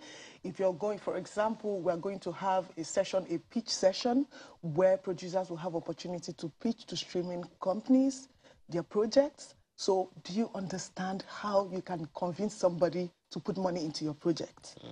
That is very important, right? Because at the end of the day, we're trying to drive investments into the industry. Okay. Right. Now, there are those who have said that all of the issues you talked about, all of the problems of the industry, is because the industry doesn't have structures. It's not set up as a business per se. Absolutely. So is there any way in which the summit addresses that? Oh yes, definitely, definitely. So, you know, the issue of structure is very critical, right? And, you know, when you talk about structure, it's you understanding that, listen, you're a producer. Stay in your production. When you are done with your finished product, if from your point of pre-production, you get a distributor who will give you the commercial elements that need to get into that movie so it can be commercially viable. So that is production and distribution, how they interface. So you don't have, you know, I see producers say, oh, this story is beautiful. Oh, who are you making it for? Who is your audience, right? So you need to understand all that. Sit down with a distributor, have a distributor give you input to say, this genre is not going to work, that genre is going to work, okay? And let's move away from passion, because there's a lot of things that people do based on passion that doesn't translate to money. At the end of the day, they could be doing it just for the passion, my dear, not for the money. Well, you know, but talking about structure and all of that, yes. You know, in all of it, people talk about industry. So when we talk about the film industry in Nigeria, one is trying to compare with other established, the Hollywoods and the rest of them, where they rate movies. You've talked about categorization of the movies now, but then there is the issue of ratings. It would seem like we don't seem to have that, because almost all our movies are dramas that have a little bit of action, a little bit of comedy, a little bit of this, a little bit of that. The only horror film I remember in Nigeria was Jimmy Odumosu's Evil Encounter, that I remember. Okay. Well, maybe there have been others. I think Living in Bondage was also supposed to be a horror movie, but with the little spices of comedy here and there, I'm not sure. So in terms of rating movies into A movies, B movies, and the rest of them, is this summit also in any way addressing that? Okay, so now that you're really delving into, I'm sorry, we are curious to find out, because people always benchmark the Nigerian industry or Nigerian films with foreign films, and there is no walls anymore. So now let's make a separation, okay? When you're talking about movies, you're talking about content generally. Remember that there is television and there is also cinema. I mean, they complement each other, but in real sense, in the real business, they're actually a bit different. So when you talk about ratings, for example, for movies, okay, before you release your movie in the cinema, right? So normally there are windows that must be respected. So when you make a feature film, traditional distribution entails that you go to the cinema first, and then you exploit that theoretical window. So before you get into the cinema, of course, there is the censorship that must happen. You must go to the National Film and Video Censors Board. They are the ones that will watch you film the movie and then, of course, do the ratings that you talk about to say, so all that is actually very much in place. And the National Film and Video Censors, they've been doing fantastic in that regard to make sure that the right content goes into the cinemas, right? And then also for the right audiences that should watch those movies. So on the cinema side, definitely that is, very much taken care of. Then when you move to television also, because television, the genres are not the same. You can't go to a cinema and watch a reality show, for example. It's not possible, right? You can't go to a cinema and watch a cooking show, right? So you can see that at that point, the people who are playing in the TV space, there become a very clear separation. The producer who is making movie for cinema and the producer who is making content for television, they are not in the same business. You understand what I'm trying to say? Yeah. So we'll make that separation to ensure that they all come out to answer their producers, but their business models are not the same. So for television, you either license, you get licensing fees for certain period of time, or you monetize. Like in Nigeria, it's usually monetization via advertising. You see a lot of independent producers, they produce, they buy airtime, they put in there, and then they go look for advertising. Yeah. So, well, ultimately, you are bringing them all together under this summit, even though they use the same equipment, right? Of course. Just saying. So bringing them all to the same table, and what are some of the major highlights of this summit? Okay, thank you so much. So first of all, every year we have a particular country that we try that is very interested in Nigeria, and we have a country of honor focus.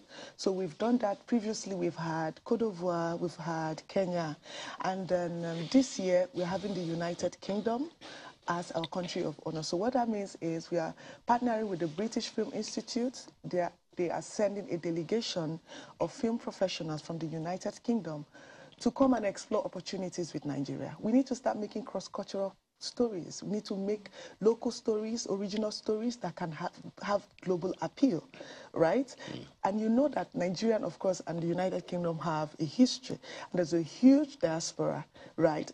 We need to make that connection between the local industry. A lot of them, the producers in the UK, the Nigerian producers, they're trying to find their way into our industry, but it hasn't been so easy. So we're hoping that this summit will give them the opportunity to connect, to make that connection, right? Yeah. I'm assuming that you are going to get them to shoot a James Bond movie in Nigeria. Don't answer that one yet. But Ijoma, only last week I heard about some collaboration between Nollywood and Bollywood. Absolutely. And some Nigerian actors who have got roles in some Bollywood movies. So is that what you're talking about this cross-culture? Absolutely. So actually, this project you're talking about, we're going to have a dedicated session that is going to be chaired by the Indian High Commissioner in Nigeria. So it's a big thing. It's a big thing we're trying to do. You know, working with the producer to say, listen, we can actually begin to cross over, you know, to cross over to other territories. So we've got 1 hour, and at the end, cross over to us as well. No, definitely, definitely. You know, so we have it at the Bollywood, Nollywood crossover. We have a session on this project to talk about the opportunities that this has, the potentials that this has. Of course, the producer have done something before, Namse Wahala, which was also very successful. And now they're trying to take a cast of about 5 top Nigerian actors to India. And so we're working with her on that to spotlight what she's doing, and then also have the High Commissioner, in the Indian High Commissioner, being part of this. That's one of the highlights of the program. And at the end, we're going to have some networking events just to help people to meet each other and connect with each other. Okay. Okay. What was it? Okay, go ahead. So when is this summit? Where is it? And who is going to attend the summit? Okay. So the summit is starting from the 29th of August. 30th, 31st, and the 1st of September. So 29th, we have an opening at the Radisson. We're using the Radisson Blue and the Radisson Hotel sitting next to each other at the Ikeja GRA. Okay. So we have a full day on the 30th we're dedicated to film business, because we need to make that separation between film and television. It's not the same, right? So there's a day for film, cinema releases and all that. And then the second day we look at television. Right? We look at television business, we look at what is that. So our theme this year is Streaming Wars. What is the implication for content monetization of both film and television? There's disruption happening. And television needs to, you know, we need to come up with the reality of what is happening. Okay, yeah. We know that TV is free, you pay to watch films, but is the summit free? Well, no. Yes and no. So we've got industry access badge that gives you access to just the conference sessions. And then we have the executive gold badge, which will give you access to some invite-only sessions. Yeah. So it's not paid, per se? No, it's paid.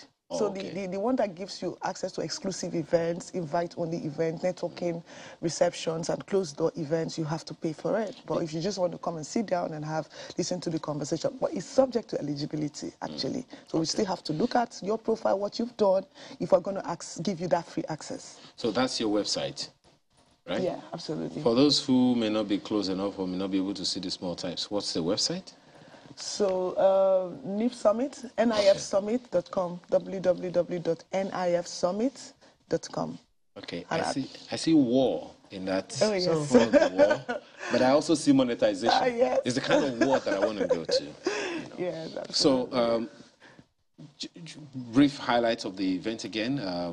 Starts on the 29th. Yes, and then 30th for film, 31st for television, and then on the 1st we're doing screenings. Okay. Yes, we do what we call buyer screenings. So, giving producers opportunities to come screen, and then, broadcasters, streaming companies can actually come sit down, watch. I mean, we're not inventing anything here. This is what you see in those climes that you think are structured. So we need to also build our industry. So it's for directors, producers? No, it's basically for producers, because Basically this is for all producers. business. The producer is the one who runs the business.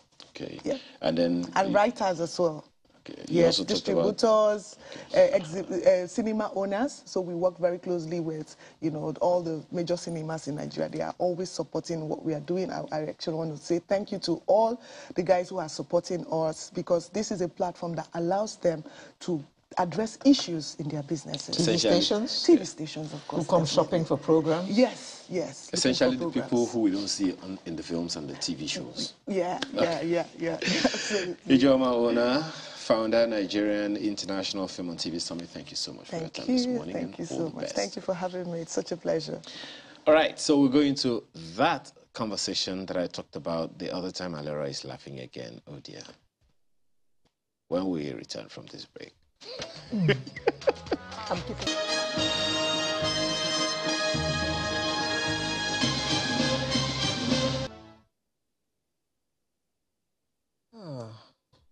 Thank you for staying with us. Well, we're talking about dental hygiene, and right now, without seeing a drill, I can actually hear a drill going, and I'm actually developing goosebumps.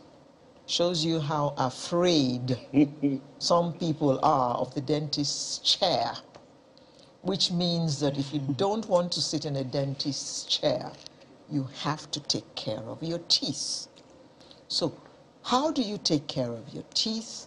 And is there any connection between dental health and your overall health? Dr. Abimbola Udushote is here to tell us all about that. She's a dental surgeon and General Secretary of the Association of Private Dental Practitioners of Nigeria.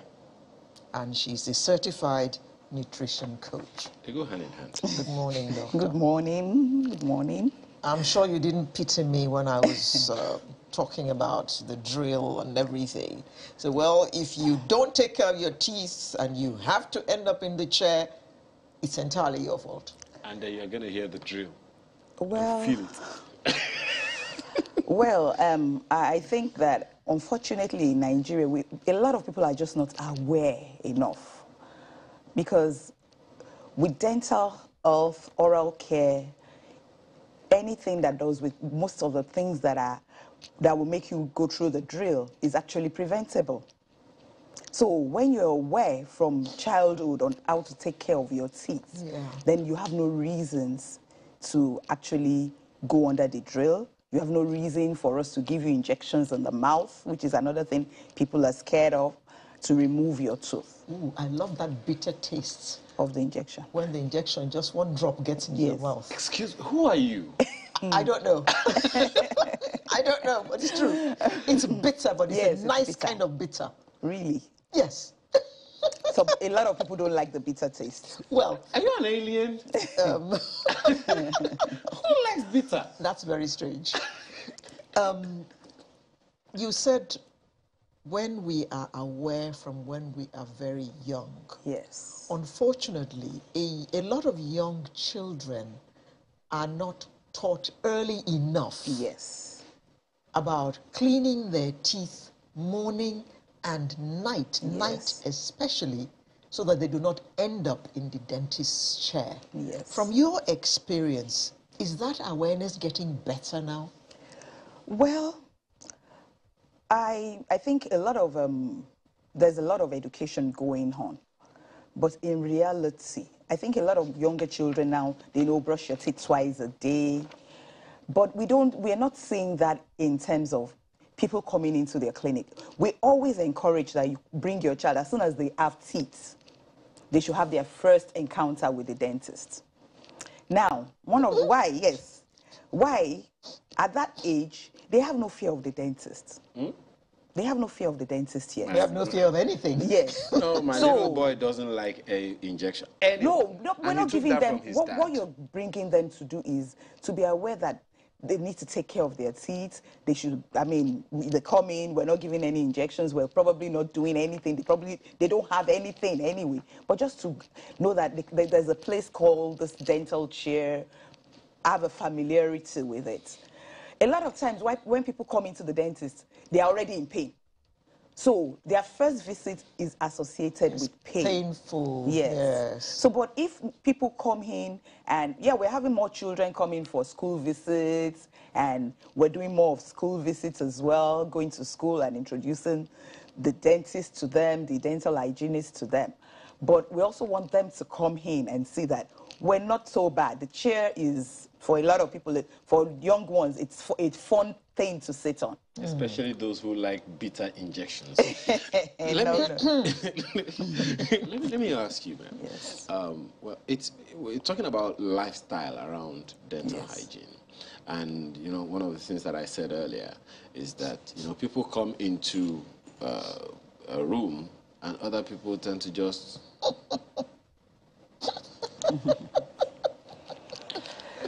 close their noses. Okay. A little. Now, in such a case, what you're talking about is what we call halitosis. Also known as mouth odor. Yes, also known as Just mouth say it odor. that way. Yes. Now, there are several factors that causes that. When you have accumulation of plaque, if you don't brush well, now brushing is something that is taught. It's not something, if I don't know how to brush well, I can't teach my children how to brush well or brush properly. There's nothing wrong in using chewing stick, but you must use the chewing stick to clean your teeth. But a lot of people just chew on it. That is not cleaning your teeth. So if you don't clean your teeth well, you will have accumulation. Even if you clean your teeth well, there are parts of our teeth that still accumulate what we call calculus or tartar.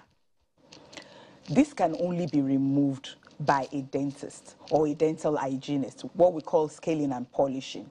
And if you've experienced that, you see they bring out some hard things from your teeth.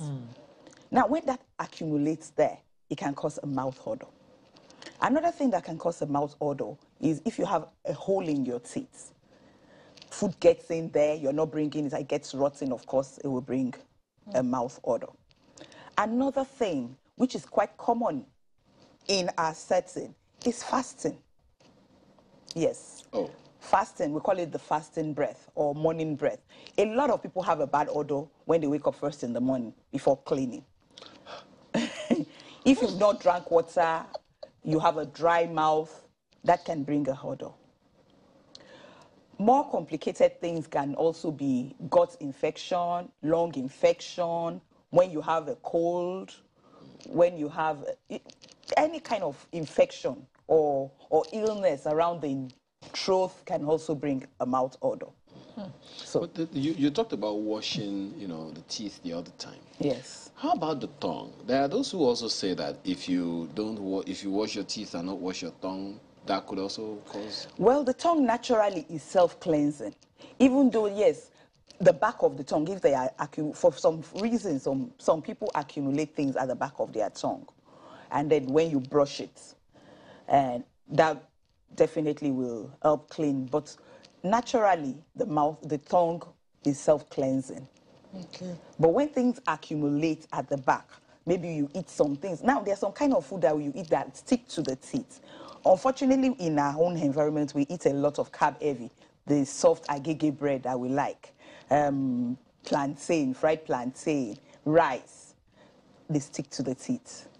Bacteria works on it. Should we not eat them? You eat them and you brush. We don't even encourage brushing immediately after eating anymore. We encourage you eat all your food at the same time. Even the children that like the sweet, the sweet things. As much as we don't want you to eat the sweet things, but if you must eat them with your meal. It's not this idea of you're sipping Coke all the time or sipping a drink all the time, and you're bathing your teeth in sugar. We don't want that. We want you that if you want the soda or the sweet things, eat it with your meal. And after eating your meal, in the morning after brushing, at night before you go to bed, brush your teeth. and make sure there's nothing accumulating there. How about, well, I'm sure you are wondering why you should have everything together. We'll come to you, who enjoys bitter taste. There are those who have this, almost like they can't stop the saliva from flowing in their mouth. We all have saliva that flows in our mouth. But this one is like... The And they're always overproduction. spitting? Yes, something like that. There are, in such cases, there are times when such happens. We see that in pregnant women, in some pregnant women. Men don't get pregnant in Nigeria, Yes. to the best of my knowledge. Yes, In that's the why I world. said in Thank some you. pregnant women. Even not all pregnant women spit. Some people, it is when they are irritated by something. Some people are easily irritated, so once that...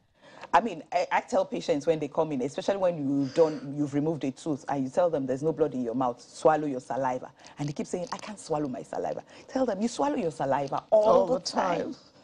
But now something has been done in your mouth. Somebody has put their hands in your mouth. And suddenly you feel irritated and you're thinking you need to be spitting out. But we swallow our saliva all the time. But some people just get easily irritated and then they just want to keep spitting out. What are some of those lifestyle vulnerabilities that make us susceptible to all of this, some of these conditions? Well, definitely our diet. Oh God, not again. Yes, whether we like it or not, our diet has a lot to do with a lot of things as it concerns us. Such as? Like I said, a diet full of sweet, processed carbohydrates is definitely not good for the teeth. Why? Because in our mouth, naturally, we have bacteria. When a baby is born, there is no bacteria. But within a week or two, the baby has the same bacteria in its mouth that the mother has. You know? But we don't clean babies' mouths. We don't, but they have the kind of bacteria the mother has. But their mouths don't smell. They don't smell because they drink milk. So they have no reason, it has no reason to smell. It has no reason to smell. Let me ask you something. I'm going to come back to you. You know, you are a grandmother. And sometimes, you know, there are some issues. I'm just wondering how grandmothers have to cater for the little ones when, you know, I'm sure that some mothers are even just generally afraid to take their child to any hospital at the time. So I'm wondering what Dr. Odushote is saying here, that I have to bring the little baby in for some visit to someone who will be giving Familiarization tour. No, there is no family in the house. The baby is not so little anymore by the time they have their first teeth. Yeah. Which comes on average by the time they're 7 to 9 months. So they're not so little anymore. But that's still... Yeah. Okay. So what do you do to them when they come at 9 months? We just look at their teeth. We give them the mirror to hold and we put them on a chair and we just look at that and see how their teeth and educate their moms on how to care for that teeth. Because a lot of times they are growing these new teeth, their mothers don't know how to clean them. They are like, oh, should I just put my finger? So we teach them how to take care of the teeth. Yes. How does a mother clean a baby's teeth? Well, one of the things that we encourage, you can put the cotton wool or a clean face towel and just use that to clean the tongue, wipe the teeth. Okay. So you can do that with using your finger. There's actually some covers, finger brushes that you can use for babies. And there are toothbrushes because, of course, at that time is the time to introduce them to using the toothbrush. You really don't need toothpaste. At that age, you really don't need just toothbrushing. And then once they come in, we also put fluoride washes on the teeth at that time. That's the first time because we know that fluoride helps form stronger teeth, which makes it more immune to holes, having holes. The teeth become stronger when there's fluoride. There was something that we used when we were young mothers. I think it was glycerin or borax or something. Okay. Yeah, at Am I correct? Yes, is there glycerin. Something like that? Yes, glycerin. Yes. Glycerin. Well, there's no harm in using that. It has nothing, but there's no advantage either.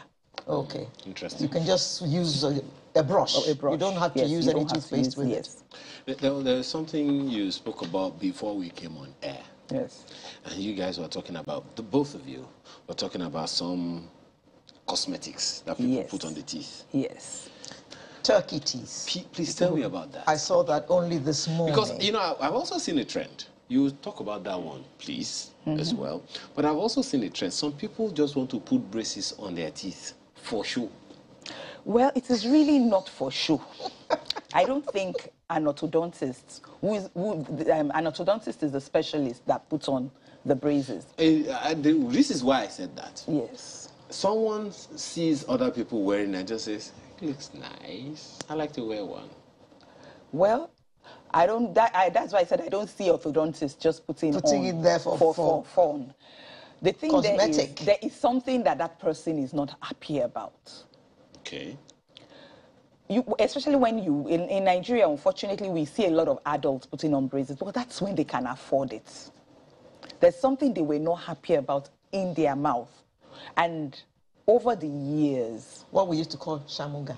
It could be shamuga. It could even diastema. It is a thing of beauty here, but dentally, it is an aberration, and it should be closed. Please define diastema. The space, the gap between the teeth. Tooth gap. Yes. We see it as it's AG. Just call it tooth gap. Oh, can braces correct that? Yes, it can. It can. When people have crooked teeth, they have one tooth in front of the other. There are people that maybe they cannot smile. Or maybe somebody had made fun of them and they cannot smile. So when they have the opportunity, they want to correct it. Coming to turkey teeth, or what people have been going, well, not from, I don't think people have been going from Nigeria. But what people have been going there to do, to reduce cost, they want to wear things, what we call veneers and crown, so that they can have a beautiful smile. Now, what a veneer will do, it will cover the front of your teeth. So all of it will be even, white, the color you want. Okay. And so you have a beautiful smile. Unfortunately, I think the article, which I had read as well, was talking about how people were not aware that instead of veneers, they were doing crowns for them. Because in a crown, you actually shave down the tooth. Yes. So now they have no choice. Unlike a veneer where you just do a kind of covering in front of the teeth. So that is what people are doing. People want beautiful smile. That's what things like whitening we're seeing now. Even now in Nigeria, one of the things we're fighting as dentists is the fact that a lot of people go to spas. There are lots of spas advertising whitening, and they're not telling people the implication. Because can that really happen, that your teeth are whitened? Yes. Your teeth can be whitened. Using what? There are chemicals that are used, including hydrogen peroxide. Ooh. But there's a pro and there's a con. Whitening can increase sensitivity, which is another problem entirely.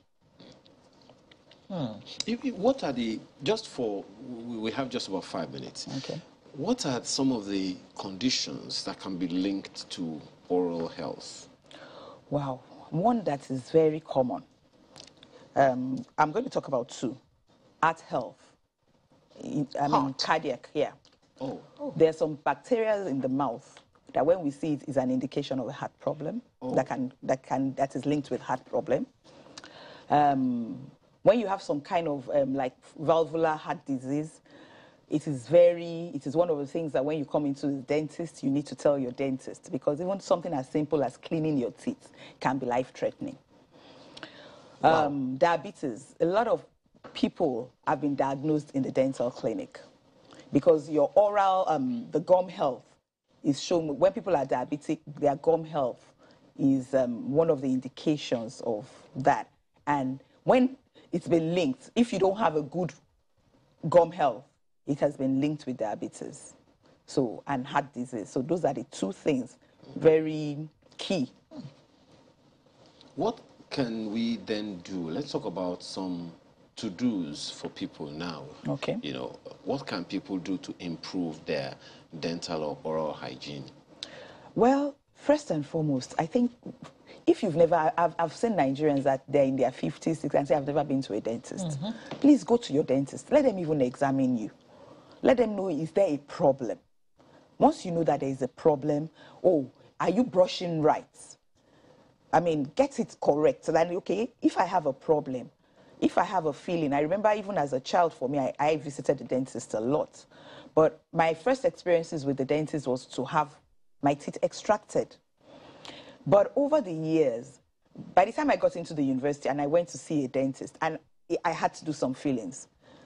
He did those fillings, and those are since then, I've not had to do any more fillings. I've not had to remove any tooth, because he did those fillings at that time, and we're talking of over 30 years ago.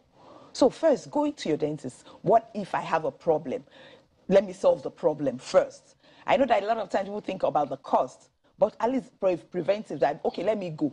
Let me know what the problem is. Well, I know that we do a lot of programs where they are free, universities, they are free programs, and say, oh, come for dental examination. Know what the problem is. If you have a problem, you might not have a problem. You might not have a problem. Know if there's a problem, know the solution, learn how to, the techniques, the brushing techniques that will work for you. Because what might work for Mr. A, because of the shape of his teeth, might not work for Mrs. B. How about nutrition? Well, thankfully, you're also a nutrition coach. So yes. How do both work together? How do people improve their dental health or oral health through nutrition? Okay, that is a very good question. Now, processed carbs is not a good thing for your oral health. But when you do eat the bread, why don't you hand it up with chewing a carrot, for example? You know, the funny thing is chewing... Do those go together? No, it doesn't matter about it going together. Okay. Why are you chewing the carrot? You're chewing the carrot so that, because carrot or fruit, they naturally clean the teeth. Okay. So when you chewing actually cleans the teeth. So if you chew only with your right side, your left side will be very dirty. When you come in, we can always tell where you're chewing with, because one side is cleaner than the other. So chewing things like carrots. Oh, you finish eating, you finish drinking the soda, swish your mouth with water. So that, why? Because we want saliva to flow and bring the pH of the mouth back to... Now, processed carbs, sodas, they're acidic. And when there's acid and bacteria, that's when it softens the teeth. The enamel is the hardest structure in the body. It's actually stronger than our bones. But once there's bacteria, there's carbohydrates, they form acid. And acid will leach the enamel and make it soft. And then that's where the holes come in. And for those who have sensitive teeth? For those who have sensitive teeth... Why do they have sensitive teeth? Because their teeth has been leached out over the years. Speak English, please. When I say leached, it's the acid has worked on it, so it doesn't have, like that. When I said things like fluoride. Okay. That's why the toothpaste for sensitive teeth, because they have a higher fluoride that will help remineralize the teeth, because the minerals in the teeth have been removed over the years, so the teeth is now sensitive. Well, well, well. There's still plenty to learn about this mouth of ours. Yes. You know, and it brings to my mind that radio commercial. Something. How does it fight cavities? Does it use kung fu? I think that brought home the point. Yes. You know.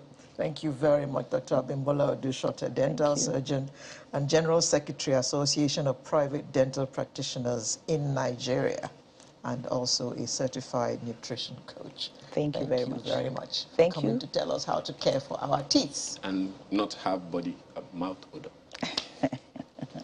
Thank you.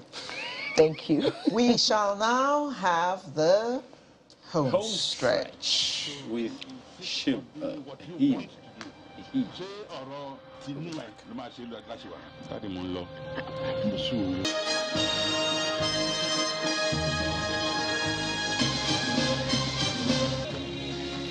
you think that's the artist of the week, happy to disappoint you. Who is the artist of the week today? It's a certain gentleman whom I used to know many years ago, a comedian, You don't know him anymore? Well, I begin to wonder, because I've not seen him in about 30 years. So, Brosie. Pray for me. Pray for me. Gbenga Olayinka the third. Adeyinka the Just pray third. for me. Pray for me. Gbenga. See, this one that you've not seen me in a while. You've forgotten my name. I need prayer. But I was just saying that I saw you last in 1444. Which century was that? That was just before Lord Lugard decided.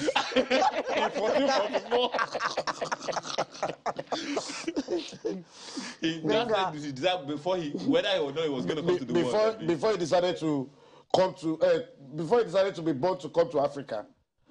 Oh, okay. That was the last time I saw you. He was not born at that time yet. On that trip. Nah. On the birth on which he made the trip. Even young. You are confusing me. No, I want to confuse your confusion. The third. Good to see you. It's always my pleasure to be here. I've been here once, I think, with you. And The other studio. The other studio. Yes, yes. And it's always a pleasure. That was about 50 years ago. Not 1444. Before the amalgamation. Gbenga Adeyinka, you are the most traveled Nigerian that I know. Okay, let me tell you why I travel. It's a hunger-inspired project. You know, my mother would say that Eliton shishe oti jeun. I'll translate that to English. The person that is working hard, hardly finds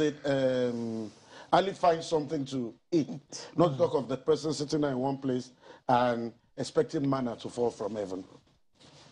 So one of the things I learned from my mother is the value of hard work. Manna used to fall in those days. It doesn't fall anymore. Maybe. What manna? Today, the only manna you see is the manna of what manner of manna? What manner of hunger will you go through? So, well, the inspiration, I have to say this to you. We haven't seen in a while, but I have to say this to you. Your industry is felt more in urban Nigeria. Lagos, Port Harcourt, Abuja, those major cities in the country.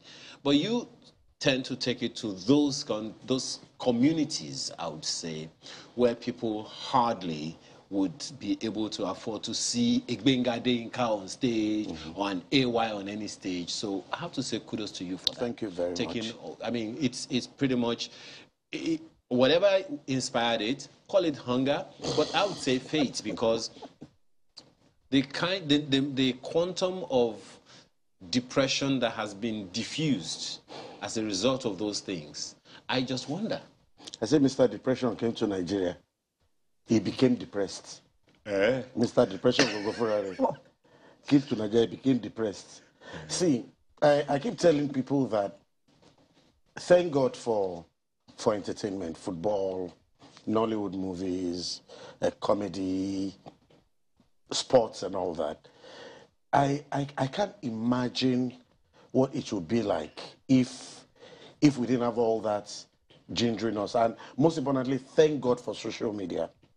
Because a lot of things that should have resulted into a lot of brouhaha end up being laughed over, you know. I was telling somebody that I guess this is why the person that wrote the national anthem knew things were going to be a little bit tough like this before it gets better. That's why I ended it with "So help me God." You know, it's the national pledge. The national pledge. Sorry, you know, it's sometimes you just want to go crazy. Then you see something that makes you just laugh or just say, "Whoa, I can't come and go and kill myself. Me only one and die. You know, I cannot come and go and die." You know, so but Nigeria, like I always tell everybody, is the best country in the world. You can say that again. Whether you like it or not. It's only in Nigeria you can wake up with 1 naira in your pocket and sleep a billionaire. It's only in Nigeria you can wake up not knowing what to eat and you get up, you go to like 3501 base and you pack their rice and take home. for a number of days. For a number of days, you know. So Nigeria is just unique. We're just different. That's why my trade thrives in this country. You know, it's interesting you talk about depression and how even depression was frustrated. I saw something on someone's WhatsApp status, and it made me go look at suicide figures. The top 10 figures of the most suicidal nations in the world, Nigeria is not there. It can't be there. The least suicidal nations in the world, Nigeria is not there. I'm wondering, So where are we? that's not to say things aren't getting, Things are not as rosy as we want it to be. But I tell you something. I had a joke back in the days about someone coming to try to recruit people to be suicide bombers in Nigeria. And the last guy he met said, me, I will carry bomb. He said, yes. I will kill myself. He said, yes. I will die. He said, yes. Die, die, die. He said, yes. Then he went to the north. Said, Kai, I give you money. Said, Kai, I kill myself? Say, yes. Who you give me money? He said, yes. Who can show for the money? Exactly. Good question. Good question. Then he now went to the east and said, I'll give you a bomb, you kill yourself, you kill a lot of people, then we'll give your family the money. The guy said, nah, I have a better idea. You say there's a bomb, he say yes. There's money, he say yes. You give me the money, you give me the bomb, then you give my family the money. He says, and I have a better suggestion. Why don't we give the bomb to my family? Let them kill themselves, they will give me the money. But I don't know. We have a few cases here and there, but I doubt that the average Nigerian would want to kill himself. But then things are tough. We have to understand that. Tell us about, first of all, what's that's your Laugh Matters in the various cities. How many cities do you cover? Okay, yearly we do 5 cities. Okay. What brought it about? Simple. I realized about 12, 13 years ago that everybody must have a legacy. When you're dead and gone, you must be remembered for something. And I felt, just being popular in Lagos, I'd had the good fortune of working all over the nation, the 36 states of Nigeria. And something kept dragging at my heart, asking me, what would you be remembered for? What would you be remembered for? And that was the era of worry, for worry. So I decided, why don't I build the comedy sector in this part of the divide? So we started the Laugh Matters Southwest Comedy Tour. We've done Abeokuta. We first start. Yearly we start in Ibadan. From Ibadan, we move to Oshogbo. We move to Ado-Ekiti. We've done Ijebu. We close in Abeokuta. But this year we're having what we call Lagos at last. After donkey years, we're doing Lagos. But what I wanted a platform that would give young generals the opportunity to grow. I've always believed that you don't necessarily have to come to Lagos to be big. And 12 years down the line, I dare say that we've built so many generals and they are comfortable in their skin. They're comfortable walking where they are.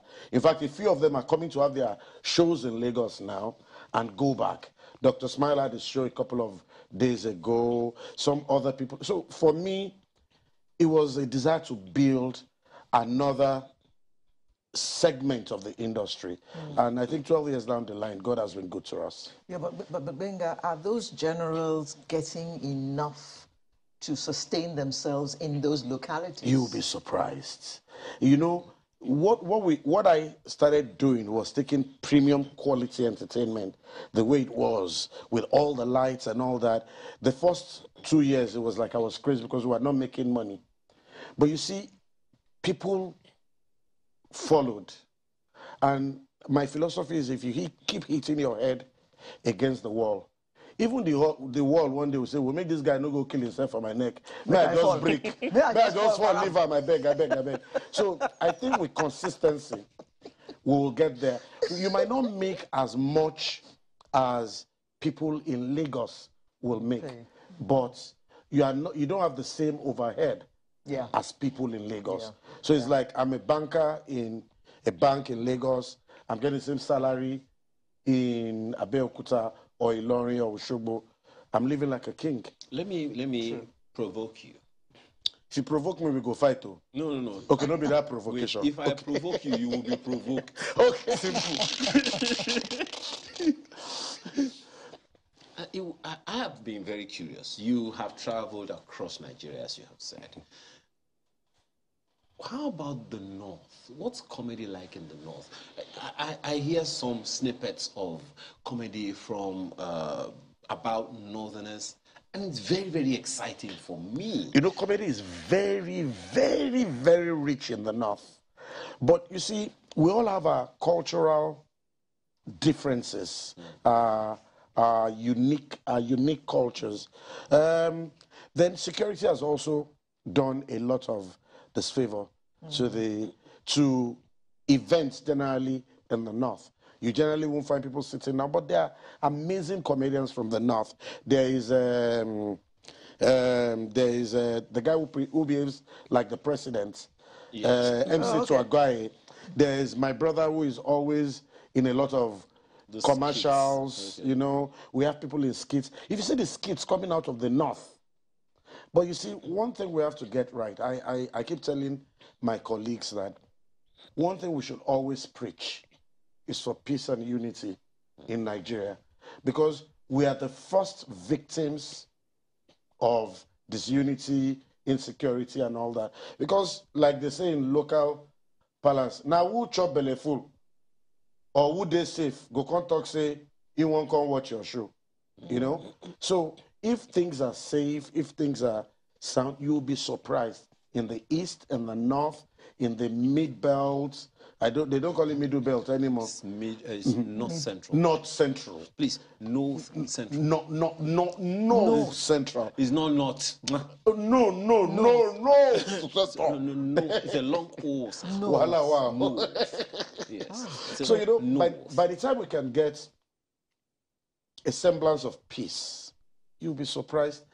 And it's not just the comedy industry. You'll be surprised how vibrant the spirit of the Nigerian is. You'll be surprised at what innovation will come out of this country. But Benga, I have noticed that there are a lot of comedians around now. It's like they're just crawling out of the woodwork. And I know that you older comedians have done a lot to encourage these young ones to come on board, and sometimes you actually give up jobs so that they can get jobs. Is there really enough job to go around? There are over 200 million people, I'm told. In Lagos, I'm told we're about 21 million people. Let's do a law of average. If 1% of 21 million people get married on a Saturday, there's enough job to go around. All you just have to do 1% of 21 million is just be faithful to your art. I tell my younger colleagues, be faithful to your art. Okay, back in the days, if I come across and say, I'm a comedian, oh, please, if there's any opportunity for me to showcase what I have, I'll really appreciate it. But now, the refrain is, bros, I'm a comedian, no, I beg, if any show they would if you pay your guy, oh, I know man, your guy broke, oh. That's the kind of mindset we have now. And I tell them, don't chase the money. If you keep chasing the money, you keep chasing. Chase your art, money will chase you. I understand that. Money is chasing you now. No, I'm saying... Says the man who said he had a hunger-inspired project. Yes, so hunger you. No, but the truth of it is that... No, of course I understand what you're saying. If you put money first, more often than not, you would end up disappointed. Just you get disappointed. We have about 30 seconds or so to go. What's next to be expected from Bengadi Ifa the First? He will plans to fail. He will fails to plan, plans to fail. I have a couple of projects like the Lagos at Last I told you, we have to conclude the tour in Abeokuta in October. We call October and October to remember. But by and large, I'm looking at a situation where, you know, every time we use comedy as an attachment, I'm looking at us having a comedy TV station, a comedy radio station. There's Comedy Central. There is 32 FM in Ibadan. Who says God can do it? That's a question. I asked you a question. You used a question to answer it. I'm a Yoruba man now. Well, Benga Those who Adeka. answer question with question are Oludu. Find X and you circle it. CX. Yeah. CX up here. I don't know. Who will find me that? Maths is another issue for another day. I would have said that joke, but we have only 30 seconds. We have to thank you very much for being here today. Benga Adeka, comedian, actor, writer, and